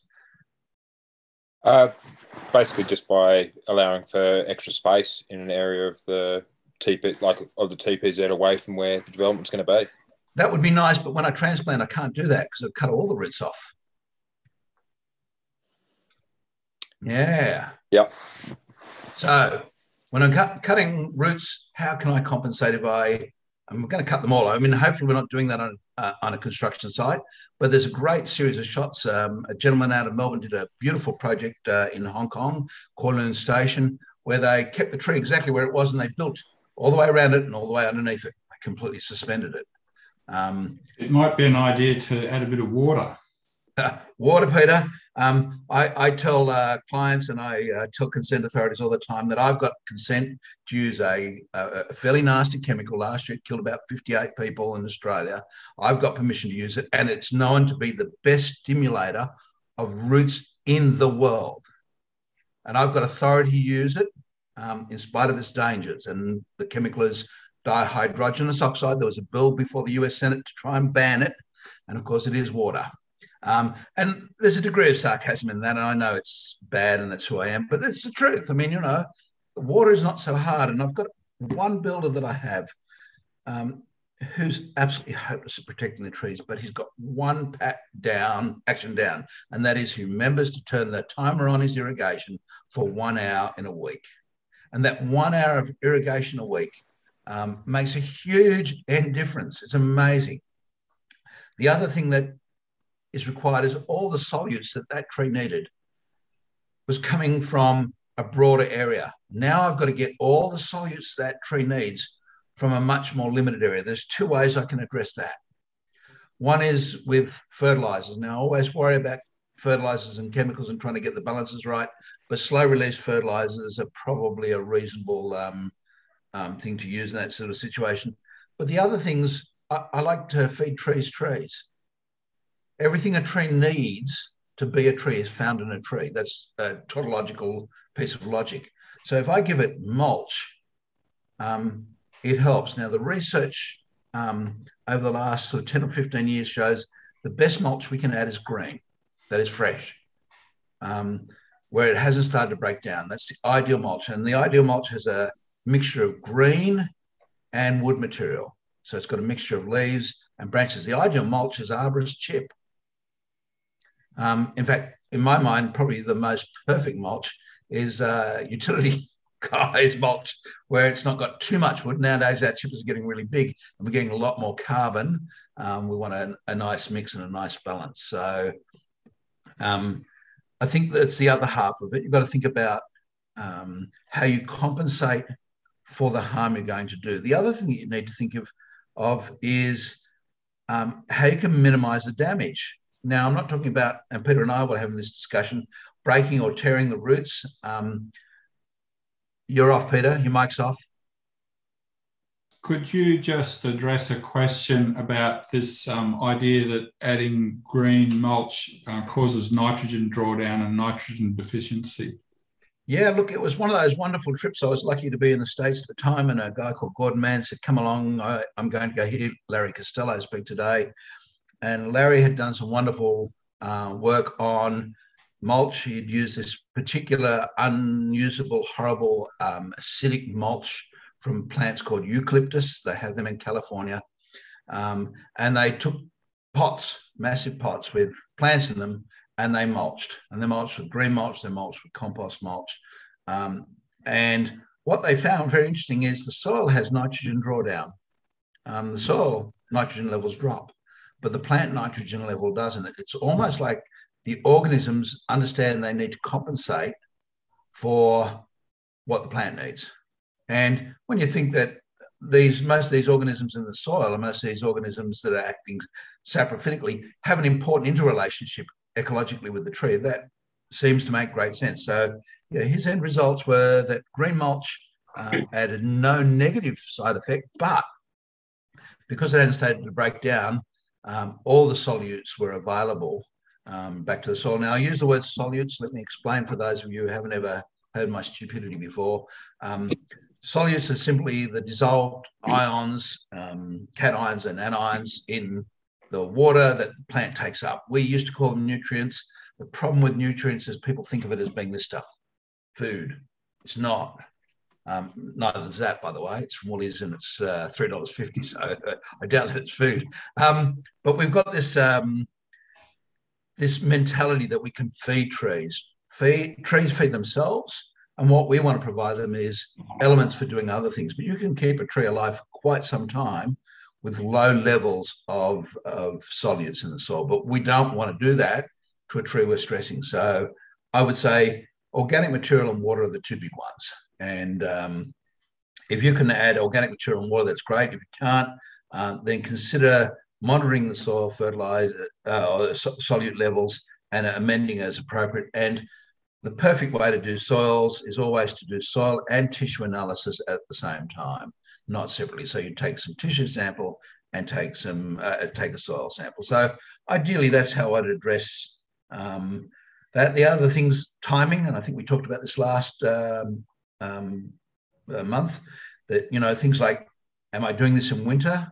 Am I doing this in bud burst? If there's a time I hate cutting roots, it's bud burst. There's nothing worse than when the tree has its highest water demands of going ahead and cutting roots. Mark, can we take a question from Michael, please? Yeah, sure. Go ahead. Yeah, sorry, Mark. It's just adding on to your comments about water. I mean, water is one of the two ingredients in photosynthesis, so it is quite obvious that that's what we're going to give plants. And you commented that one of your clients only puts water on 1 hour a week.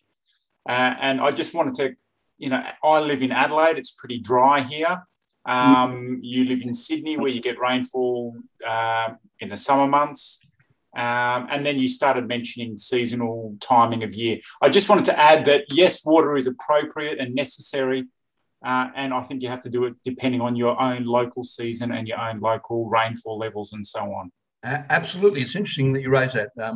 Water can do exactly the opposite side effect too. That is, it can cause anoxia. There's a little a membrane protein called aquaporin that we know now is responsible for the uptake of water into the living parts of the cells, into the cytosol, past the Casparian strip, back throughout into the apoplast and back up through the vascular bundles. And that's the only way water can get into the trees, via a living process into a dead process. So now we understand that. We also know that that's a gated protein. That means that there are things that can close it off. And one of the things that close it off is soil saturation. It needs to, otherwise water would get pulled out of the plant. Would end up causing problems. Well, when it gates, the plant can't get water anymore and it dehydrates. And that's one of the reasons why you get the wilting plant, pot plant. And of course, the wilting pot plant in my end of the world means my wife wants to go and add some more water, and then she wants to add more water and more water. And exactly the same thing, hard to believe, happens on construction sites. We can transplant a tree. A builder will inadvertently forget that the water is dedicated to us, and all of a sudden it'll be disconnected for a week or two, and then he'll feel bad, and he'll turn it on a Friday afternoon and then forget it and wonder what's happening when the tree's almost floating the following Monday. And again, 3 days is more than sufficient to cause serious long-term damage to a lot of trees in terms of anoxia. So yes, you must consider it. You must also consider it based on your species. If we're looking at a fig is a species that will tolerate 3,600 mils of rainfall in a year and not even wince at it. When you compare that with something like Corymbia gamifera, it's not so tolerant of high levels of water. And so we need to adjust based on how that stress will occur. But water is still the stimulant that drives root development. It's still number one. And it's interesting, Kim Coder in his 2011 address at Parramatta mentions on a couple of occasions that the single element, the single chemical that's most deficient in soil is water. It's the single biggest inhibiting chemical for tree growth.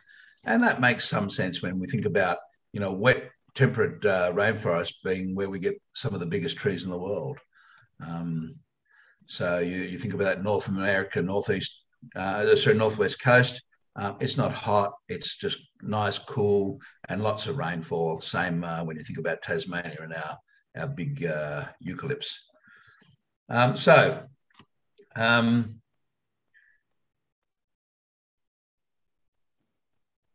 Next question. There was a repeated response from members last month citing size as a criteria for consideration as significant and requiring permission. But how about smaller trees that may be older and more significant? So a bristlecone pine versus a sequoia. And the answer is absolutely. There is no perfect answer for talking about significance. And I'm going to check a question here. Owen, we don't know each other. Is that right? Just shake your head. You got a kid at all? You got any kids? Got a wife? No? Got a mum that you love? Oh, yeah. Yeah, okay. Your mum you love. That's great. You plant a tree to commemorate your mum's birthday at some stage or other. Your mum dies. How significant is that tree to you? Absolutely, yeah. Yeah, and so significance is highly subjective, very personal. I acknowledge that there's tree AZ, and essentially if you look at tree AZ, it's simply what trees are stuffed and of no value or very limited value apart from maybe ecological value. So if it's dying, it's a spiral of decline that's irreversible. If it's a weed species, if it's a highly undesirable species, then they're going to go. Everything else, I don't know. I think a small Acer palmatum that's maybe 2.5 meters high by maybe 3 meters wide as a spectacular tree. I'd love one. Then there's the difference between how people see different plants. And I'm not a speciesist. Some people are. I don't mind palm trees. Palm trees are okay. My wife says, who wants a feather duster on the end of a pole? Okay, she's a speciesist. So you end up with some people that have different values. And I see that when it comes to, for example, Phoenix canariensis. I get people that pay me $3,000 or $4,000 to get rid of one. And I get people that pay me $3,000 or $4,000 to buy the same palm tree. Go figure that. It makes no sense when you think about it.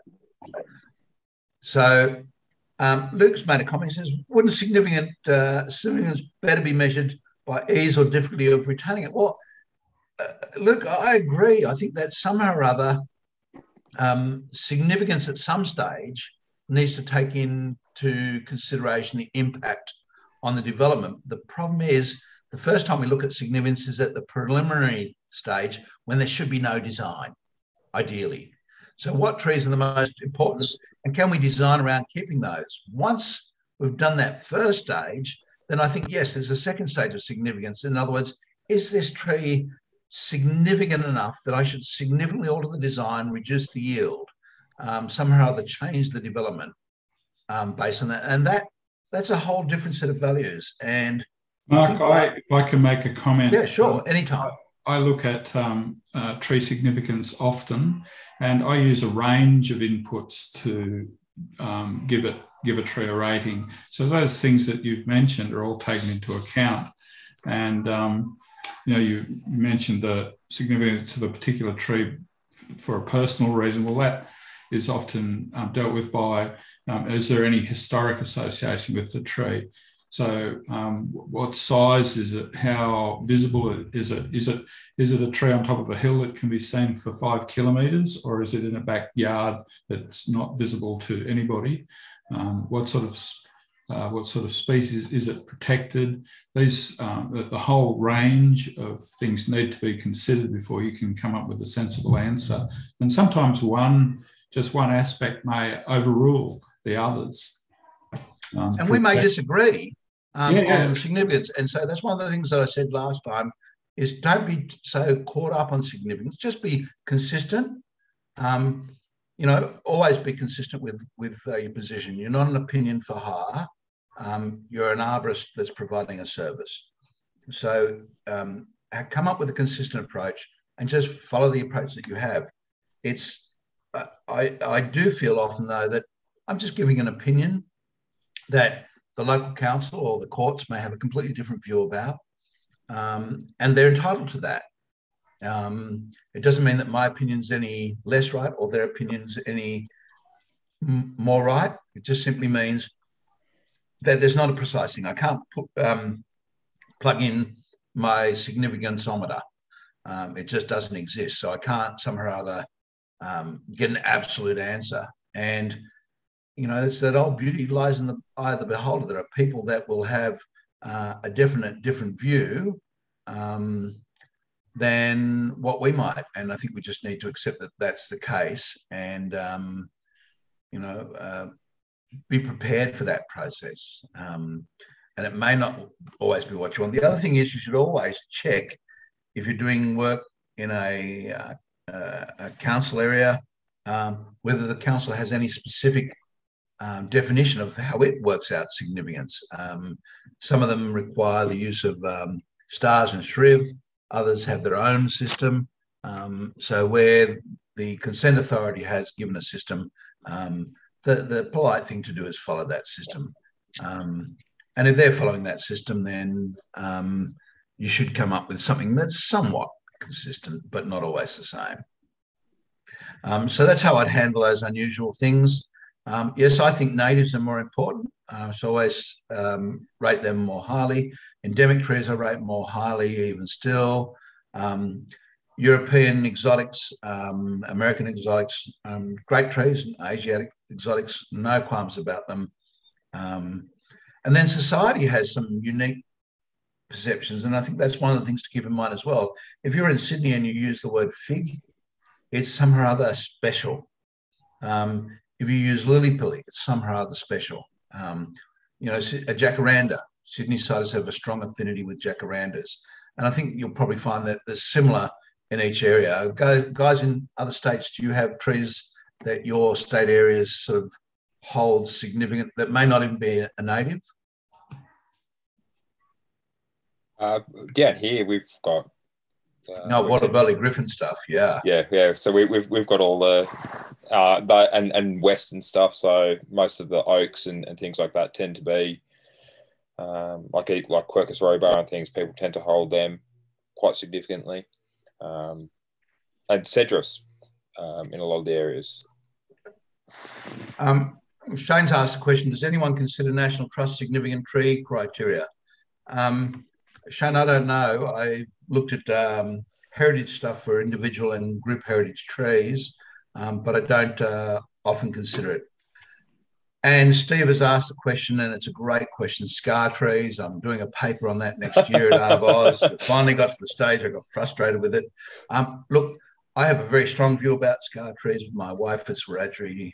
My 4 children are Wiradjuri, so I have a fairly strong view about it. Unfortunately, I think we do a really awful job of the whole scar tree process. So we'll look at that at some stage. Adam says, even the time of year is variable. Jacaranda is considered significant at this time of the year. Absolutely. Jacaranda is one of those trees that you learn to hate for 9 months of the year and love for 2 months of the year.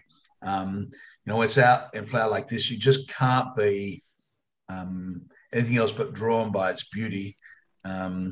But boy, when it drops and you've got a guttering system that's vulnerable or a pool that's vulnerable, people learn to get frustrated by them. So next question. Do you think we could have an email group that questions could be answered to save times at meetings? The answer is yes. That's what we've said to you. Email to Peter. If you want to be anonymous, please let him know. Otherwise, I'll identify who you are. There's a little bit of a longer question, but it goes to the same process that we talked about. I just want to use it because it illustrates well. I often find that in multi-unit housing development, the architect wants to build a garage, for instance, on the property boundary adjacent to a neighbour's tree. Often the neighbour's trees are small, privacy screen trees that have 2 metre radius, TPZ. The encroachment for these may be something like 28% or thereabouts. I usually try to get the building moved away from the boundary a little, if possible, but if that's not possible, I suggest things like board piers placed between the structural root zones with a beam over, a stud wall mounted on stumps for low weight cladding, a slab with an upturned edge with no excavation. By the way, that's a great building technique if you can do it. A Hebel panel wall supported on stumps. So he's come up with a number of things. He says, all the alternatives involve a little or no root loss, but nevertheless prevent rainfall penetrating to the roots. Although I'm confident that having considered the tree species, the tree will remain viable, some consent authorities will not accept such suggestions. And the answer is absolutely. This is a reality of what we're dealing with. And there's a whole number of reasons why. And it'll be interesting to get Shane Hall, so he might prepare his mic to come in with a response. But one of the reasons why we have such diversity is we don't have a lot of experience. Another reason why we don't have a lot of diversity is we don't have a lot of good research. Another reason why we have a lot of diversity of opinion of this is that trees sometimes, not regularly, but sometimes they're used as a tool to stop development that somebody else doesn't want. Certainly I've seen that on several occasions. In fact, I know of one occasion where the consent authority admitted it to the arborist and said, look, I need you to go out and find some way of stopping this development. So there are a whole pile of reasons. But as I said at the beginning, there's no way that you can convince somebody who doesn't want to be convinced, who doesn't want to enter into a dialogue, who doesn't want to look at bits and pieces. I'm about to do one. We'll look at it next war. I've got a tree in the front of where I am tonight, and they're about to put a seawall 3 metres away from it. 5 metres away from it. They'll excavate to at least 3 metres away from it, and potentially as close as 1 metre away from an araucaria with almost a 1 metre diameter trunk. What should we do? And it just so happens that in 1987, a guy called Don Blair came to Australia to run a 6-day educational course. And Don said, one of the most valuable tools that you'll ever have is a camera. And so the next year when he came back, I had my camera and I went with him and a few others to Manly in Sydney. And there they were with sheet piling 1 metre away from these araucarias. I've got that photograph. And boy, when you see how badly those trees are still performing today, cutting 1/3 of the way around 1 metre away from the base of them, I'm fairly confident we can keep the tree. What's interesting is the local consent authority here has said the tree can't be retained, construction's too close, remove tree. And I think we talked about that very issue last block, that you get to the stage that it's not always the case that consent authorities want to keep trees.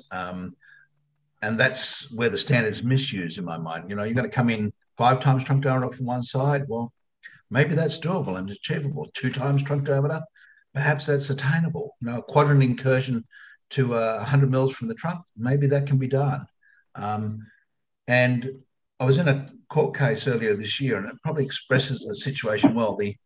The consultant made the comment that they generally didn't think that major encroachments should be acceptable. And they were asked whether they'd actually ever written an arborist report in support of a major encroachment, and they said yes, they had done a number of them. And then the next question was really interesting. The barrister said, how many of those have you been back to and had a look at afterwards? And the answer was horrendous. The answer was 0. How do you know what's going to happen if you don't look at the mistakes that are made? Now, have I made mistakes? Oh, gosh, guys. I've made lots of them. That's one of the ways I've learned. So I'll encourage you to think about anytime you see excavation near a tree, particularly if it's extreme. Burst water mains are just great for it. Go see what Sydney Water or Melbourne Water or Vic Water, whoever they are in your area, do when there's a burst main. They just cut through roots without a second thought. How does a tree look in 3 months, 6 months, 2 years, 3 years? A while back, I had a client contact me. He had a tilia. They're not common in Sydney. It's a beautiful tree. And the Water Authority said, you've got to get rid of it. It's over our manhole. And indeed, a third of the trunk had covered over the manhole. And I said, look, let's just try something different. Let's reduce the tree. And then let's get a stump grinder and a chainsaw. Let's make a cavity and open the cavity up around the manhole. And that's exactly what we did. And I went back and looked at it. It's now been 7 years and it looks great. Would I say, let's go up to a beautiful tree and cut into the trunk and make a massive big cavity? No, that's not what I'm saying to do. And it's not what I'm saying to do with development. It's to try and push everything and make everything push the limits. I'm saying if you can have a tree retained and the limits are pushed rather than removed, it's better off to retain the tree, in my view. There'll be others that have a completely different view. Just on that, Mark, I think that it's pretty well acknowledged by a lot of people that we would be better off to have more trees in our urban environment. The way to do that, or a consequence of that, is that we have to find a way of living more closely with trees and building closer to them, not further away. Absolutely, Peter. Again, one of those earlier trips that I did to the US, I did with a friend, Scott Gatenby, and we ended up in Russian River area, which is where there's lots of big sequoias. We went past this house, and I've got a picture of him and a couple of others standing on the front steps of this house with 2 3-meter diameter redwoods either side of the front steps, just short of touching the house. And this guy's living in that environment. We have some phobias about that. And it's interesting, the history of risk is such that we really didn't think about risk in a big way until the 1950s sort of onwards. It started to become more pervasive. When I first started tree work, which is a fair while ago now, as some of you older fellows may remember this, we filled cavities and climbed trees with 80 and 90% decay in them. Now I see trees get removed, and I've certainly written those reports in my more naive days. Oh, look, the tree's got a bracket fungus, it's got 30% decay, we get rid of it. And what the risk aversion has done, and there's a great paper by a professor out of Tasmania, a landscape professor, who looked at the effect of abnormal fear, or this arborphobia that we have as a society in general. He looked at it on the size of the trees that were being planted, and what he found was that species selection was pushing for smaller and smaller trees. And Peter, I know you've been to Saigon and seen the influence of the French plantings and the massive trees in downtown. Tall trees in the middle of the street and the footpath, and people actually have to walk around them. Yeah, and they're just spectacular. So if you get the chance to go there, guys, go see what, how you can react differently to trees. And for them, they're very important. So I guess that's a mindset. I suspect that as places like Vietnam become more and more, and Thailand's the same with massive big trees and root damage to footpaths. As society changes there, it'll probably become worse. So do I consider the consequences if said tree or any development site were to fail, potentially a larger population of trees in similar conditions could be removed out of fear of the public? And so, Adam, that's a good question. It could. I wonder though whether just a tree failing is going to be the end. But I haven't actually had a tree fall over on a development site as a result of retaining it. So touch wood, that record will continue. I've had a number of them die. And a part of that is, again, as I've said before, it's very hard to get builders and developers to follow up with the specifications that you give. I think if you are concerned about a tree failing and causing damage or injury, then my immediate response would be to conduct a risk assessment. And if you do that and you document it and you show that the risks is acceptable or tolerable, then even if it does fail, you've done what you need to do. Yeah, look, I've got some funny little devices called tree motion sensors. I won't give a plug for Craig at this moment, but he's working on the second generation ones, and they're looking to be really exciting. The technology is now being completed, so construction hopefully will be out by no later than mid next year. But with those new tree motion sensors, you're able to watch them live on your computer screen. So they actually have provide you in fun reception, Telstra reception. They've got a built-in sim that'll allow you to see how the tree is moving. And I do tree motion sensing tests probably, I don't know, 20 times a year. And I'm amazed at how many times really close cutting to a tree hasn't significantly altered the stability of the tree. And when I say really close, 1 to 3 times trunk diameter away. And that includes at least one fig that was cut on 3 sides at 1 times trunk diameter away, and it was still amazingly low. And I just thought, incredible trees that they are. Excuse me, Mark, could we go back to the other question? We were going to get some comments from Shane Hall. Yeah, sure. Shane, you got your mic on? Yeah, so from memory, we were talking about a tree which had a TPZ of about 2 metres, relatively close to what a new garage was going to be. Mm-hmm. And then later on, Mark, you talked about a much larger tree, the Norfolk Island pine, with incursion at about 3 metres away. Both of those responses where the consent authority is saying, no, you need to move the tree, or we're not supporting the garage, even though you've shown that, or even though you've suggested that this type of footing system will not lose soil volume, etc., blah, blah, blah. And Mark's example where the consent authority said, no, the tree's got to go because the works are too close, seemed to be a straight up desktop review at one level of the standard, where they haven't done the second part or the third part, which is actually look at what the impact is going to be. Now, in the first instance, it may be as simple as the consent authority going, no, it's too close to the TPs, it's too much into the TPZ, we're not looking at any information.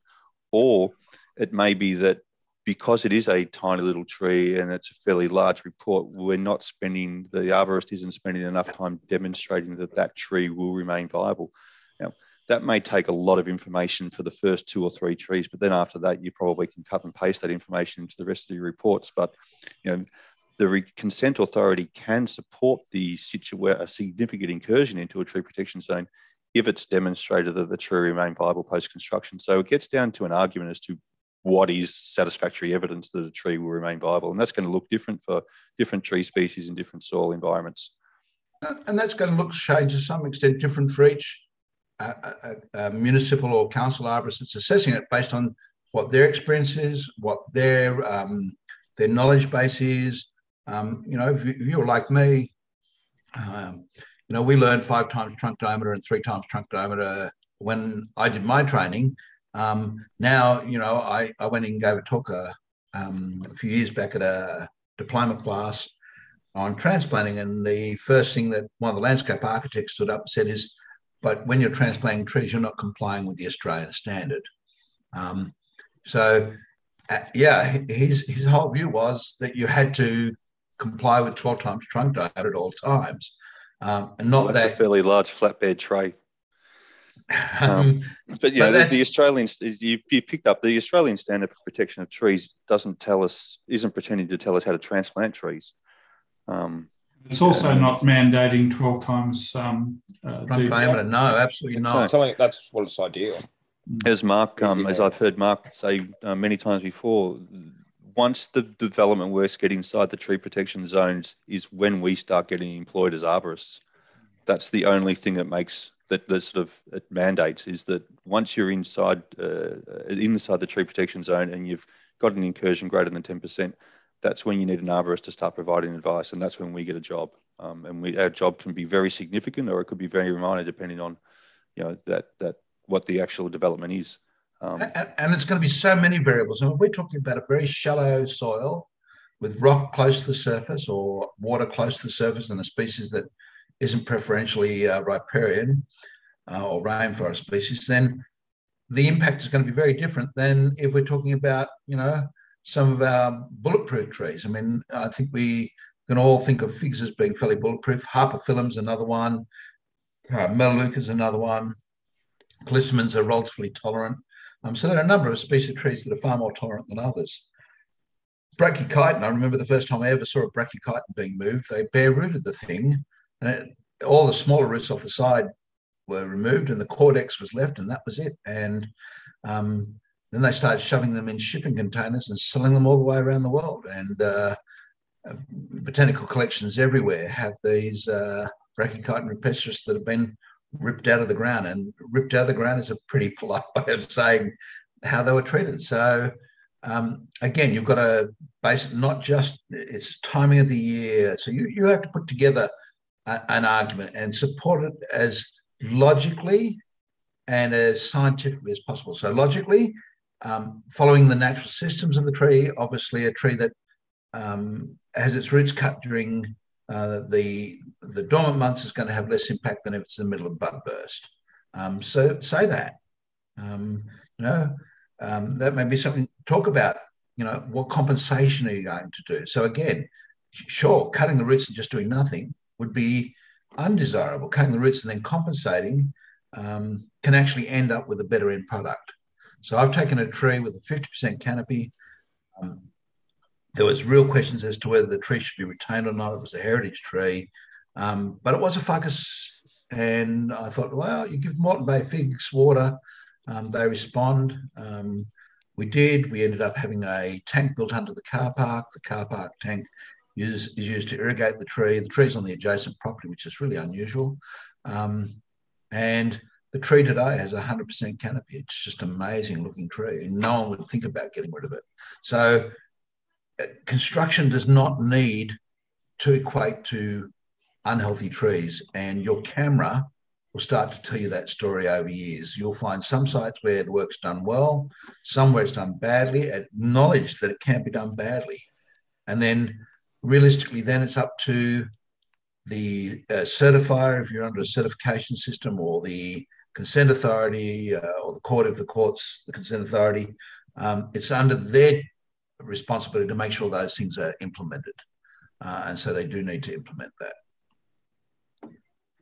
Does that answer that question? I think so, yes. Thanks, Mark. Okay, great. So I guess the first question is, when you're writing an arboricultural impact assessment report, you're going to have some form of rigid format to it. You're going to have a title page, probably, because it's a longer report. I don't know how big they vary, but if you're looking at, a small residential development, maybe 5 or 6 trees, it's probably still going to be, from my end of the world, the body of the report is going to be probably 5 or 6 pages at least.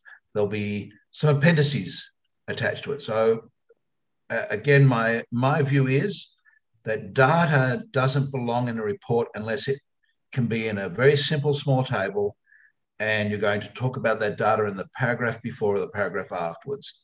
So if you've got 1 or 2 trees, by all means, include all the data for those in the body of your report. If you've got 30 trees, put the table in an appendix. Do not include the table in the report. The reason why, you can't read data. So if you put it in the middle of your report, in your observations, it's unreadable. So you just flip over it. If you're going to flip over it, you've then got to find where the report starts again. So just take that and make it easier to read, and just tell them to go look at it. If they want to read the data, they will. And I'll guarantee you that probably 4 out of 5 people won't want to read that data. They won't want to look at it at all. Even when it comes to Shane going out to do an inspection, he might look at a few bits and pieces, but he's probably going to look at the plan, tree location plan, the construction plan, and get out to the site and have a look and say, let me field test this. I mean, after another 50 or 100 years, he might trust something that I write. But, most people are going to have to go through that process of field testing the information. So you're going to have in your appendix, in my mind, that particular document. There's another document I like to throw into the appendix. That's the tree protection plan. And for me, the tree protection plan is about where I define what zone is going to be enclosed, where the fences are going to be, where a load sharing surface or a load bearing surface is. So there are 2 different surfaces I talk about in my reports. A load sharing surface is lightweight. It'll do wheelbarrows, guys walking backwards and forwards. Is usually for me comprised of mulch and a track mat type product over the top. Load bearing, there's a whole pile of more heavy duty things from full length sleepers laid out side to side to Duramats and things like that. So they're actually portable road systems that can be used. So all of that information's on a drawing. And then the other thing that I have in my reports is the tree protection specifications. And the specifications are about setting out what particular things I want the people to do. Now, it happened that about 15 years ago, Parramatta Council said, if you give us a condition, if you give us a thing that you want them to do, if you give a specification, you need to also explain why. And I thought, okay, so I had to go through a report, and for everything I had to give an explanation as to why. So today, if I've got a requirement for a load sharing surface, I explain why I've got that requirement. And so it's to protect soil against compaction, so that the builder who doesn't know anything about trees can tie automatically the condition that I've written or the specification that I've written with the end result. That is, this is to stop you from compacting. Fences create no-go zones that help protect trees. Irrigation helps to compensate for water loss, whatever it might be. You've got to give some rationale. One of the rationales I love to give is the Australian standard says. So the Australian standard says, for example, there's got to be a copy of the tree protection plan on site. So if I'm going to a site meeting for the first time, one of the things I'll ask is, where's the tree protection plan? The standard says it should be on site. The standard says you should appoint a project arborist. Are you getting me out once, or do you want to appoint me as a project arborist? Are you following with the standard? So if the standard says, I always blame the standard. I think that's a nice thing to do. And that's what it's there for. It's there to take the brunt. We're saying, we do this because this is what the standard says of you. The other thing that I've got in my reports, right at the very back, the last appendix, usually in most reports, there's a few exceptions for trees and development sites. I've got a 3-page handout called Good Work, Bad Work. I show what good root protection is, good trunk protection is, good fencing is, so that they know, and then I show them what bad is, so that they've got some idea of that visually. And I say that builders see things visually. Lots of people see things visually. If I try and say to them, look, this is what a good tree protection zone looks like, they won't understand. If I say this is what a load sharing surface is about, they won't understand until they've seen it. Until you've seen a 3.5-ton bobcat driving over a load sharing surface with an egg underneath, a raw egg, and you can see the eggs uncrushed. And that gives you or gives them some information.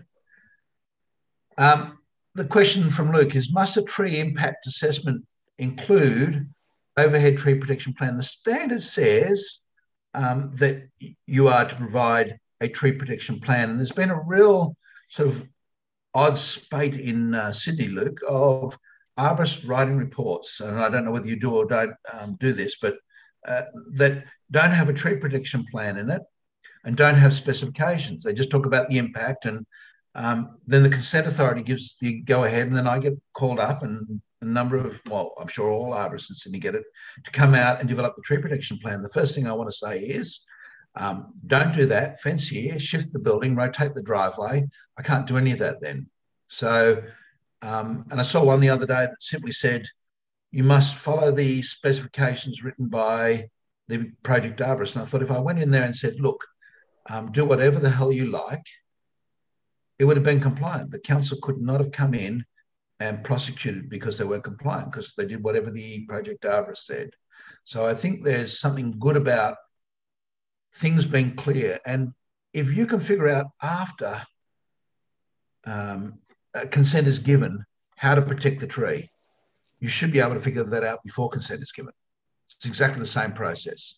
So figure it out, put a plan in and say, this is where I think the fence should go. This is where the sign should go. This is where load sharing surfaces. This is, and by the way, if I've got a driveway might be a load sharing surface, and I might have that in there. I might have it enclosed, and when the driveway's in, it's part of the load bearing surface. So it's still a part of my protection zone.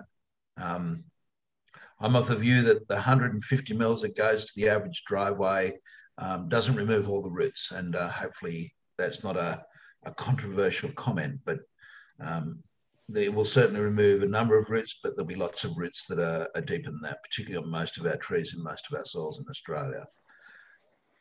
So yes, I think you need to have a tree protection plan, and I think you need to have specifications, or what they call the tree protection plan drawing, the drawing that shows you where the tree protection stuff is. And you can't describe that verbally. You can't describe that in words, you know.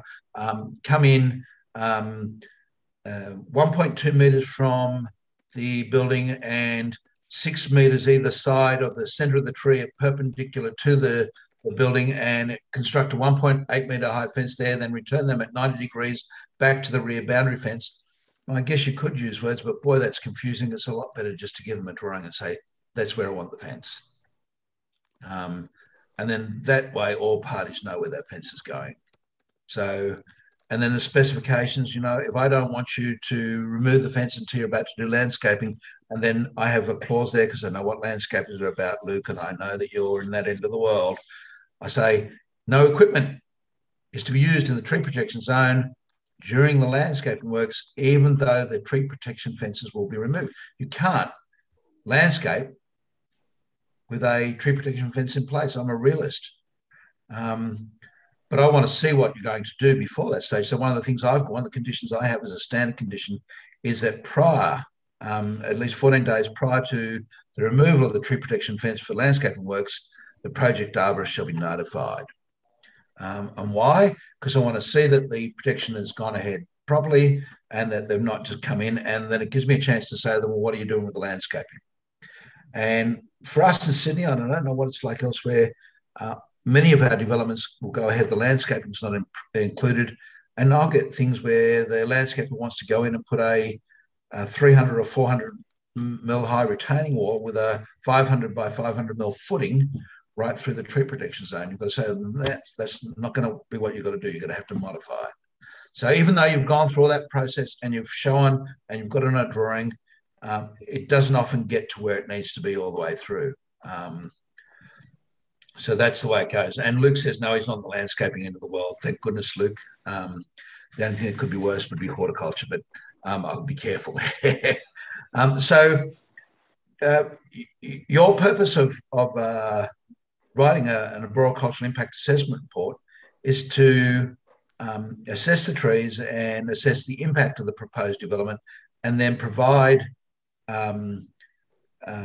provide rationale as to why the trees remain viable, and then suggest appropriate methods for caring for and protecting the trees. So I think you've got to throw that in there. I don't think you get a choice about it. So you'll typically have maybe an executive summary, although I take that point that Adam Tom has, and that's, if there's 5 or 6 pages of body type and you don't want to read that, perhaps I shouldn't have to write an executive summary for you. And I think that's a fair position. Either way, you'll have a brief, and the brief is about what I've been asked to do, or instructions. You can call it whatever you want. Michael, I know that you've got a few extra little bits you throw in there. Why is this report being written? That's what we really need to tell people. And what have I been instructed to do? So I've been instructed to visit the site, assess the trees, undertake a preliminary tree assessment. So I'll include my preliminary stuff in there. So there'll be a tree schedule with all those things in it that I've given before if they've asked me. If they haven't asked me, now's the time I'm going to give it.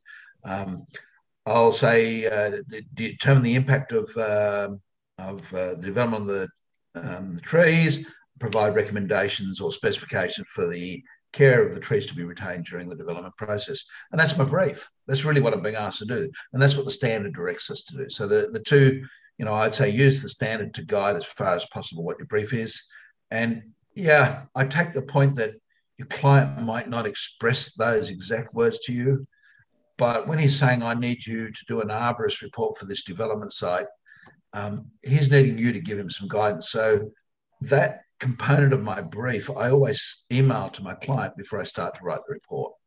And so I've got a standard brief. If you want to have a copy of it, you can go on and find one of my reports, or you can email me or email Pete, and I'll put a copy of that brief into the materials. So it's a standard brief.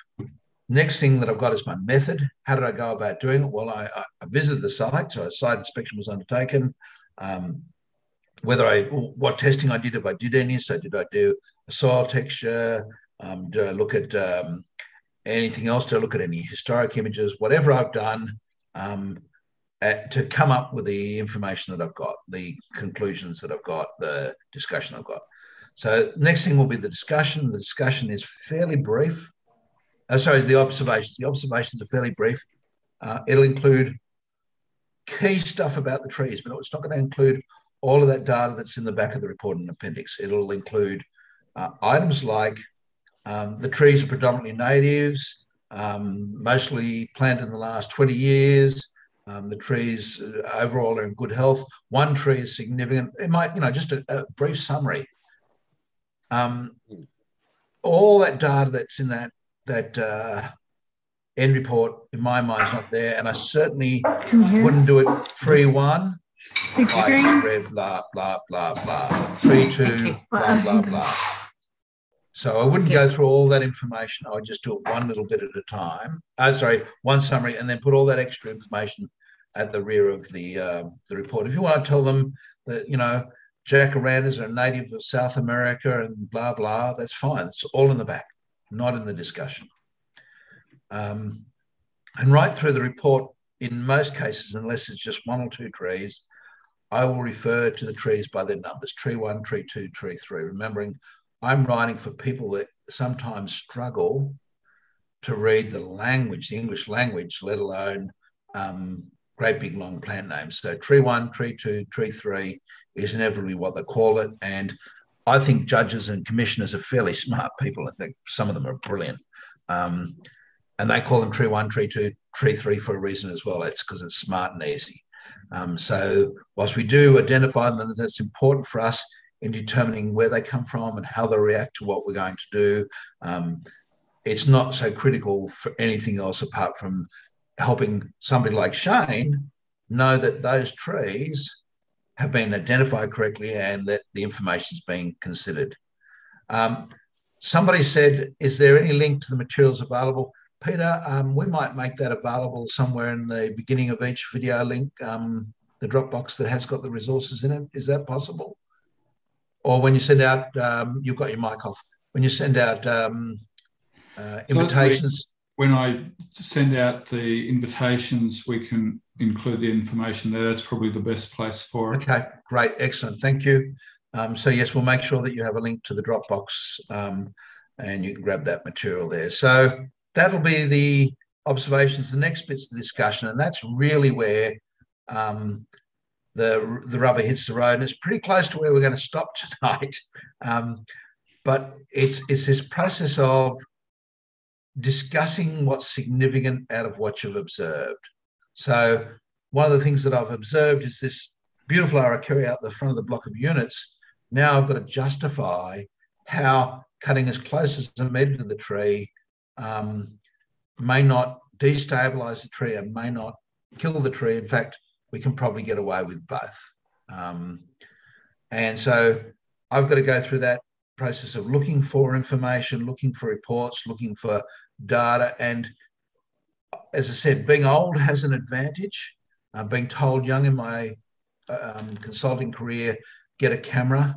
I dread to think, but 150,000 odd images that go back to 1986. And it's amazing what you collect over time that is useful in helping you present a position. You say, well, Mark, I'm not that old, and how do I go about starting that? We start by grabbing some of the stuff that we're putting into the resource folder and then keeping your eye out for stuff that's going on. And I don't think you can drive around any of the major cities in Australia and not see development work occurring way closer than the 12 times trunk diameter and way closer than 5 times trunk diameter on occasions. And that information, the way the tree responds, will be useful.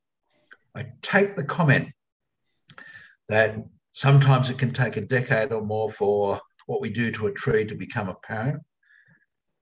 But in general, what we do to a tree's roots in terms of cutting them should become apparent in 6 to 12 weeks. It shouldn't take years. What we do to the tree roots in terms of compaction and in terms of fill, yes, they're going to take a lot longer. But cutting the roots is a very quick response biochemically. So if you're going past that construction site and they've dug down really close, grab some photographs. Go back and look at it in a year's time. Go back and look at it in 3 years' time. If you know it happened 5 years ago, go back and have a look on Google Street View. If you can find it in Google Street View, and it's amazing. I did a court case earlier this year where I found a big Sydney blue gum, about 550 mils or so in diameter. So it's not that big, but big enough. And there was a driveway right beside it and a retaining wall right beside it. And I thought, you beauty, new construction. I'll be able to go back and demonstrate that, you know, this tree's responded. The only problem was I went back 15 years and the tree wasn't there. And so again, was that useful for me? Yes. Now all of a sudden I found some evidence that, you know, a Sydney blue gum could get to those sort of proportions in 15 years. That's great information to have. So yeah, don't think about it all having to be your photos. In fact, getting on the internet nowadays and searching images will find you all sorts of things. And I had a discussion about cutting some roots on a black butt, and in discussions with the council said, look, they're not very tolerant of root pruning. And I said, well, that's a problem because I've got a photograph from the Victorian Bonsai Society of an absolutely delightful Eucalyptus pilaris bonsai. I said, so I'm not sure that you want to argue that they're intolerant of root pruning. They're moderately tolerant. And certainly I've had that experience with preparing one for a transplant. Unfortunately, we didn't get to move it. The government decided it was going to cost too much money, but we did cut the roots at 5 times trunk diameter all the way around. I finished it on the day of the opening ceremony in Sydney, and the tree absolutely flushed up like crazy over the next 12 weeks. And the only thing that we added was that horribly dangerous toxic chemical again. And it's amazing just how much response you can get from irrigation. And Peter, you'd have found that with your root stuff, that if you don't irrigate, the response growth is a lot slower than if you do irrigate. I'm not quite sure exactly what you're referring to, but the work that I did, we had natural rainfall only. What's that? In the first iteration, the first round, we went into almost a complete drought for about 4 months.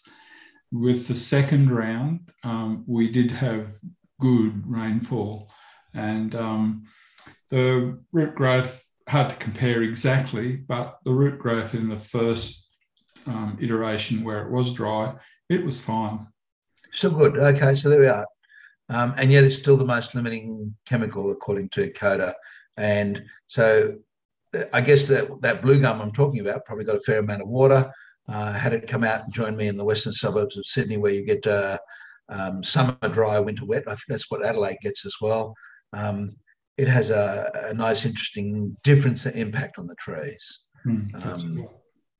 So, guys, next class round or next session round, call it whatever you want, we'll look at discussion in more details. We'll start to look at how to put things together. Then we'll look at how to make sure things are in their right segments.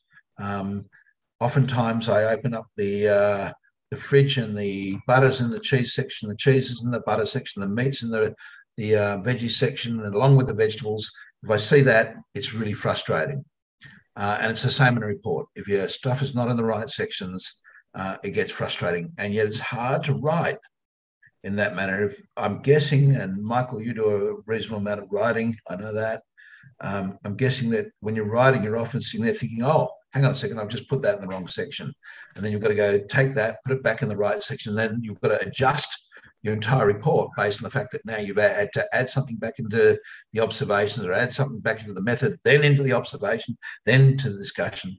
And so reports aren't just nice, smooth novels that flow. There's things have got to be in the right compartments. If they're not, then the report is horrible. And next block round, I will use a report. I'll redact it as far as I can. I know that you can go search, reverse search, and find things. It's not my purpose to try and embarrass or upset anyone, but the report does a great job of illustrating why things are all over, and I'll redact that and send that out with the invitations, or Peter will send it out with the invitations 2 weeks beforehand. Please respect the individual. He's done a good job of trying to do what he's done. It just gives us the opportunity to discuss what happens when things are in the wrong compartments and how that affects credibility, how that affects the way that you feel about things. Any other questions before we go, guys? I've got one that's probably slightly off, but I was just wondering what sort of software people are using for doing their tree protection plans, like when they're drawing them. Good question. I use one of the Affinity suite programs called Affinity Designer. Yep. It's very similar to the Adobe InDesign, but massively cheaper and actually a lot easier, more user-friendly. So it's not the same as having CAD, but for my purposes, it does everything that I need to do with drawing. And that's available for sale. It's not expensive. Under $100, Peter, isn't it? I think so, yeah. I think I looked at it. So a couple of other answers. Luke says, AutoCAD. Luke, I bow down to your wonderful expenditure of funds.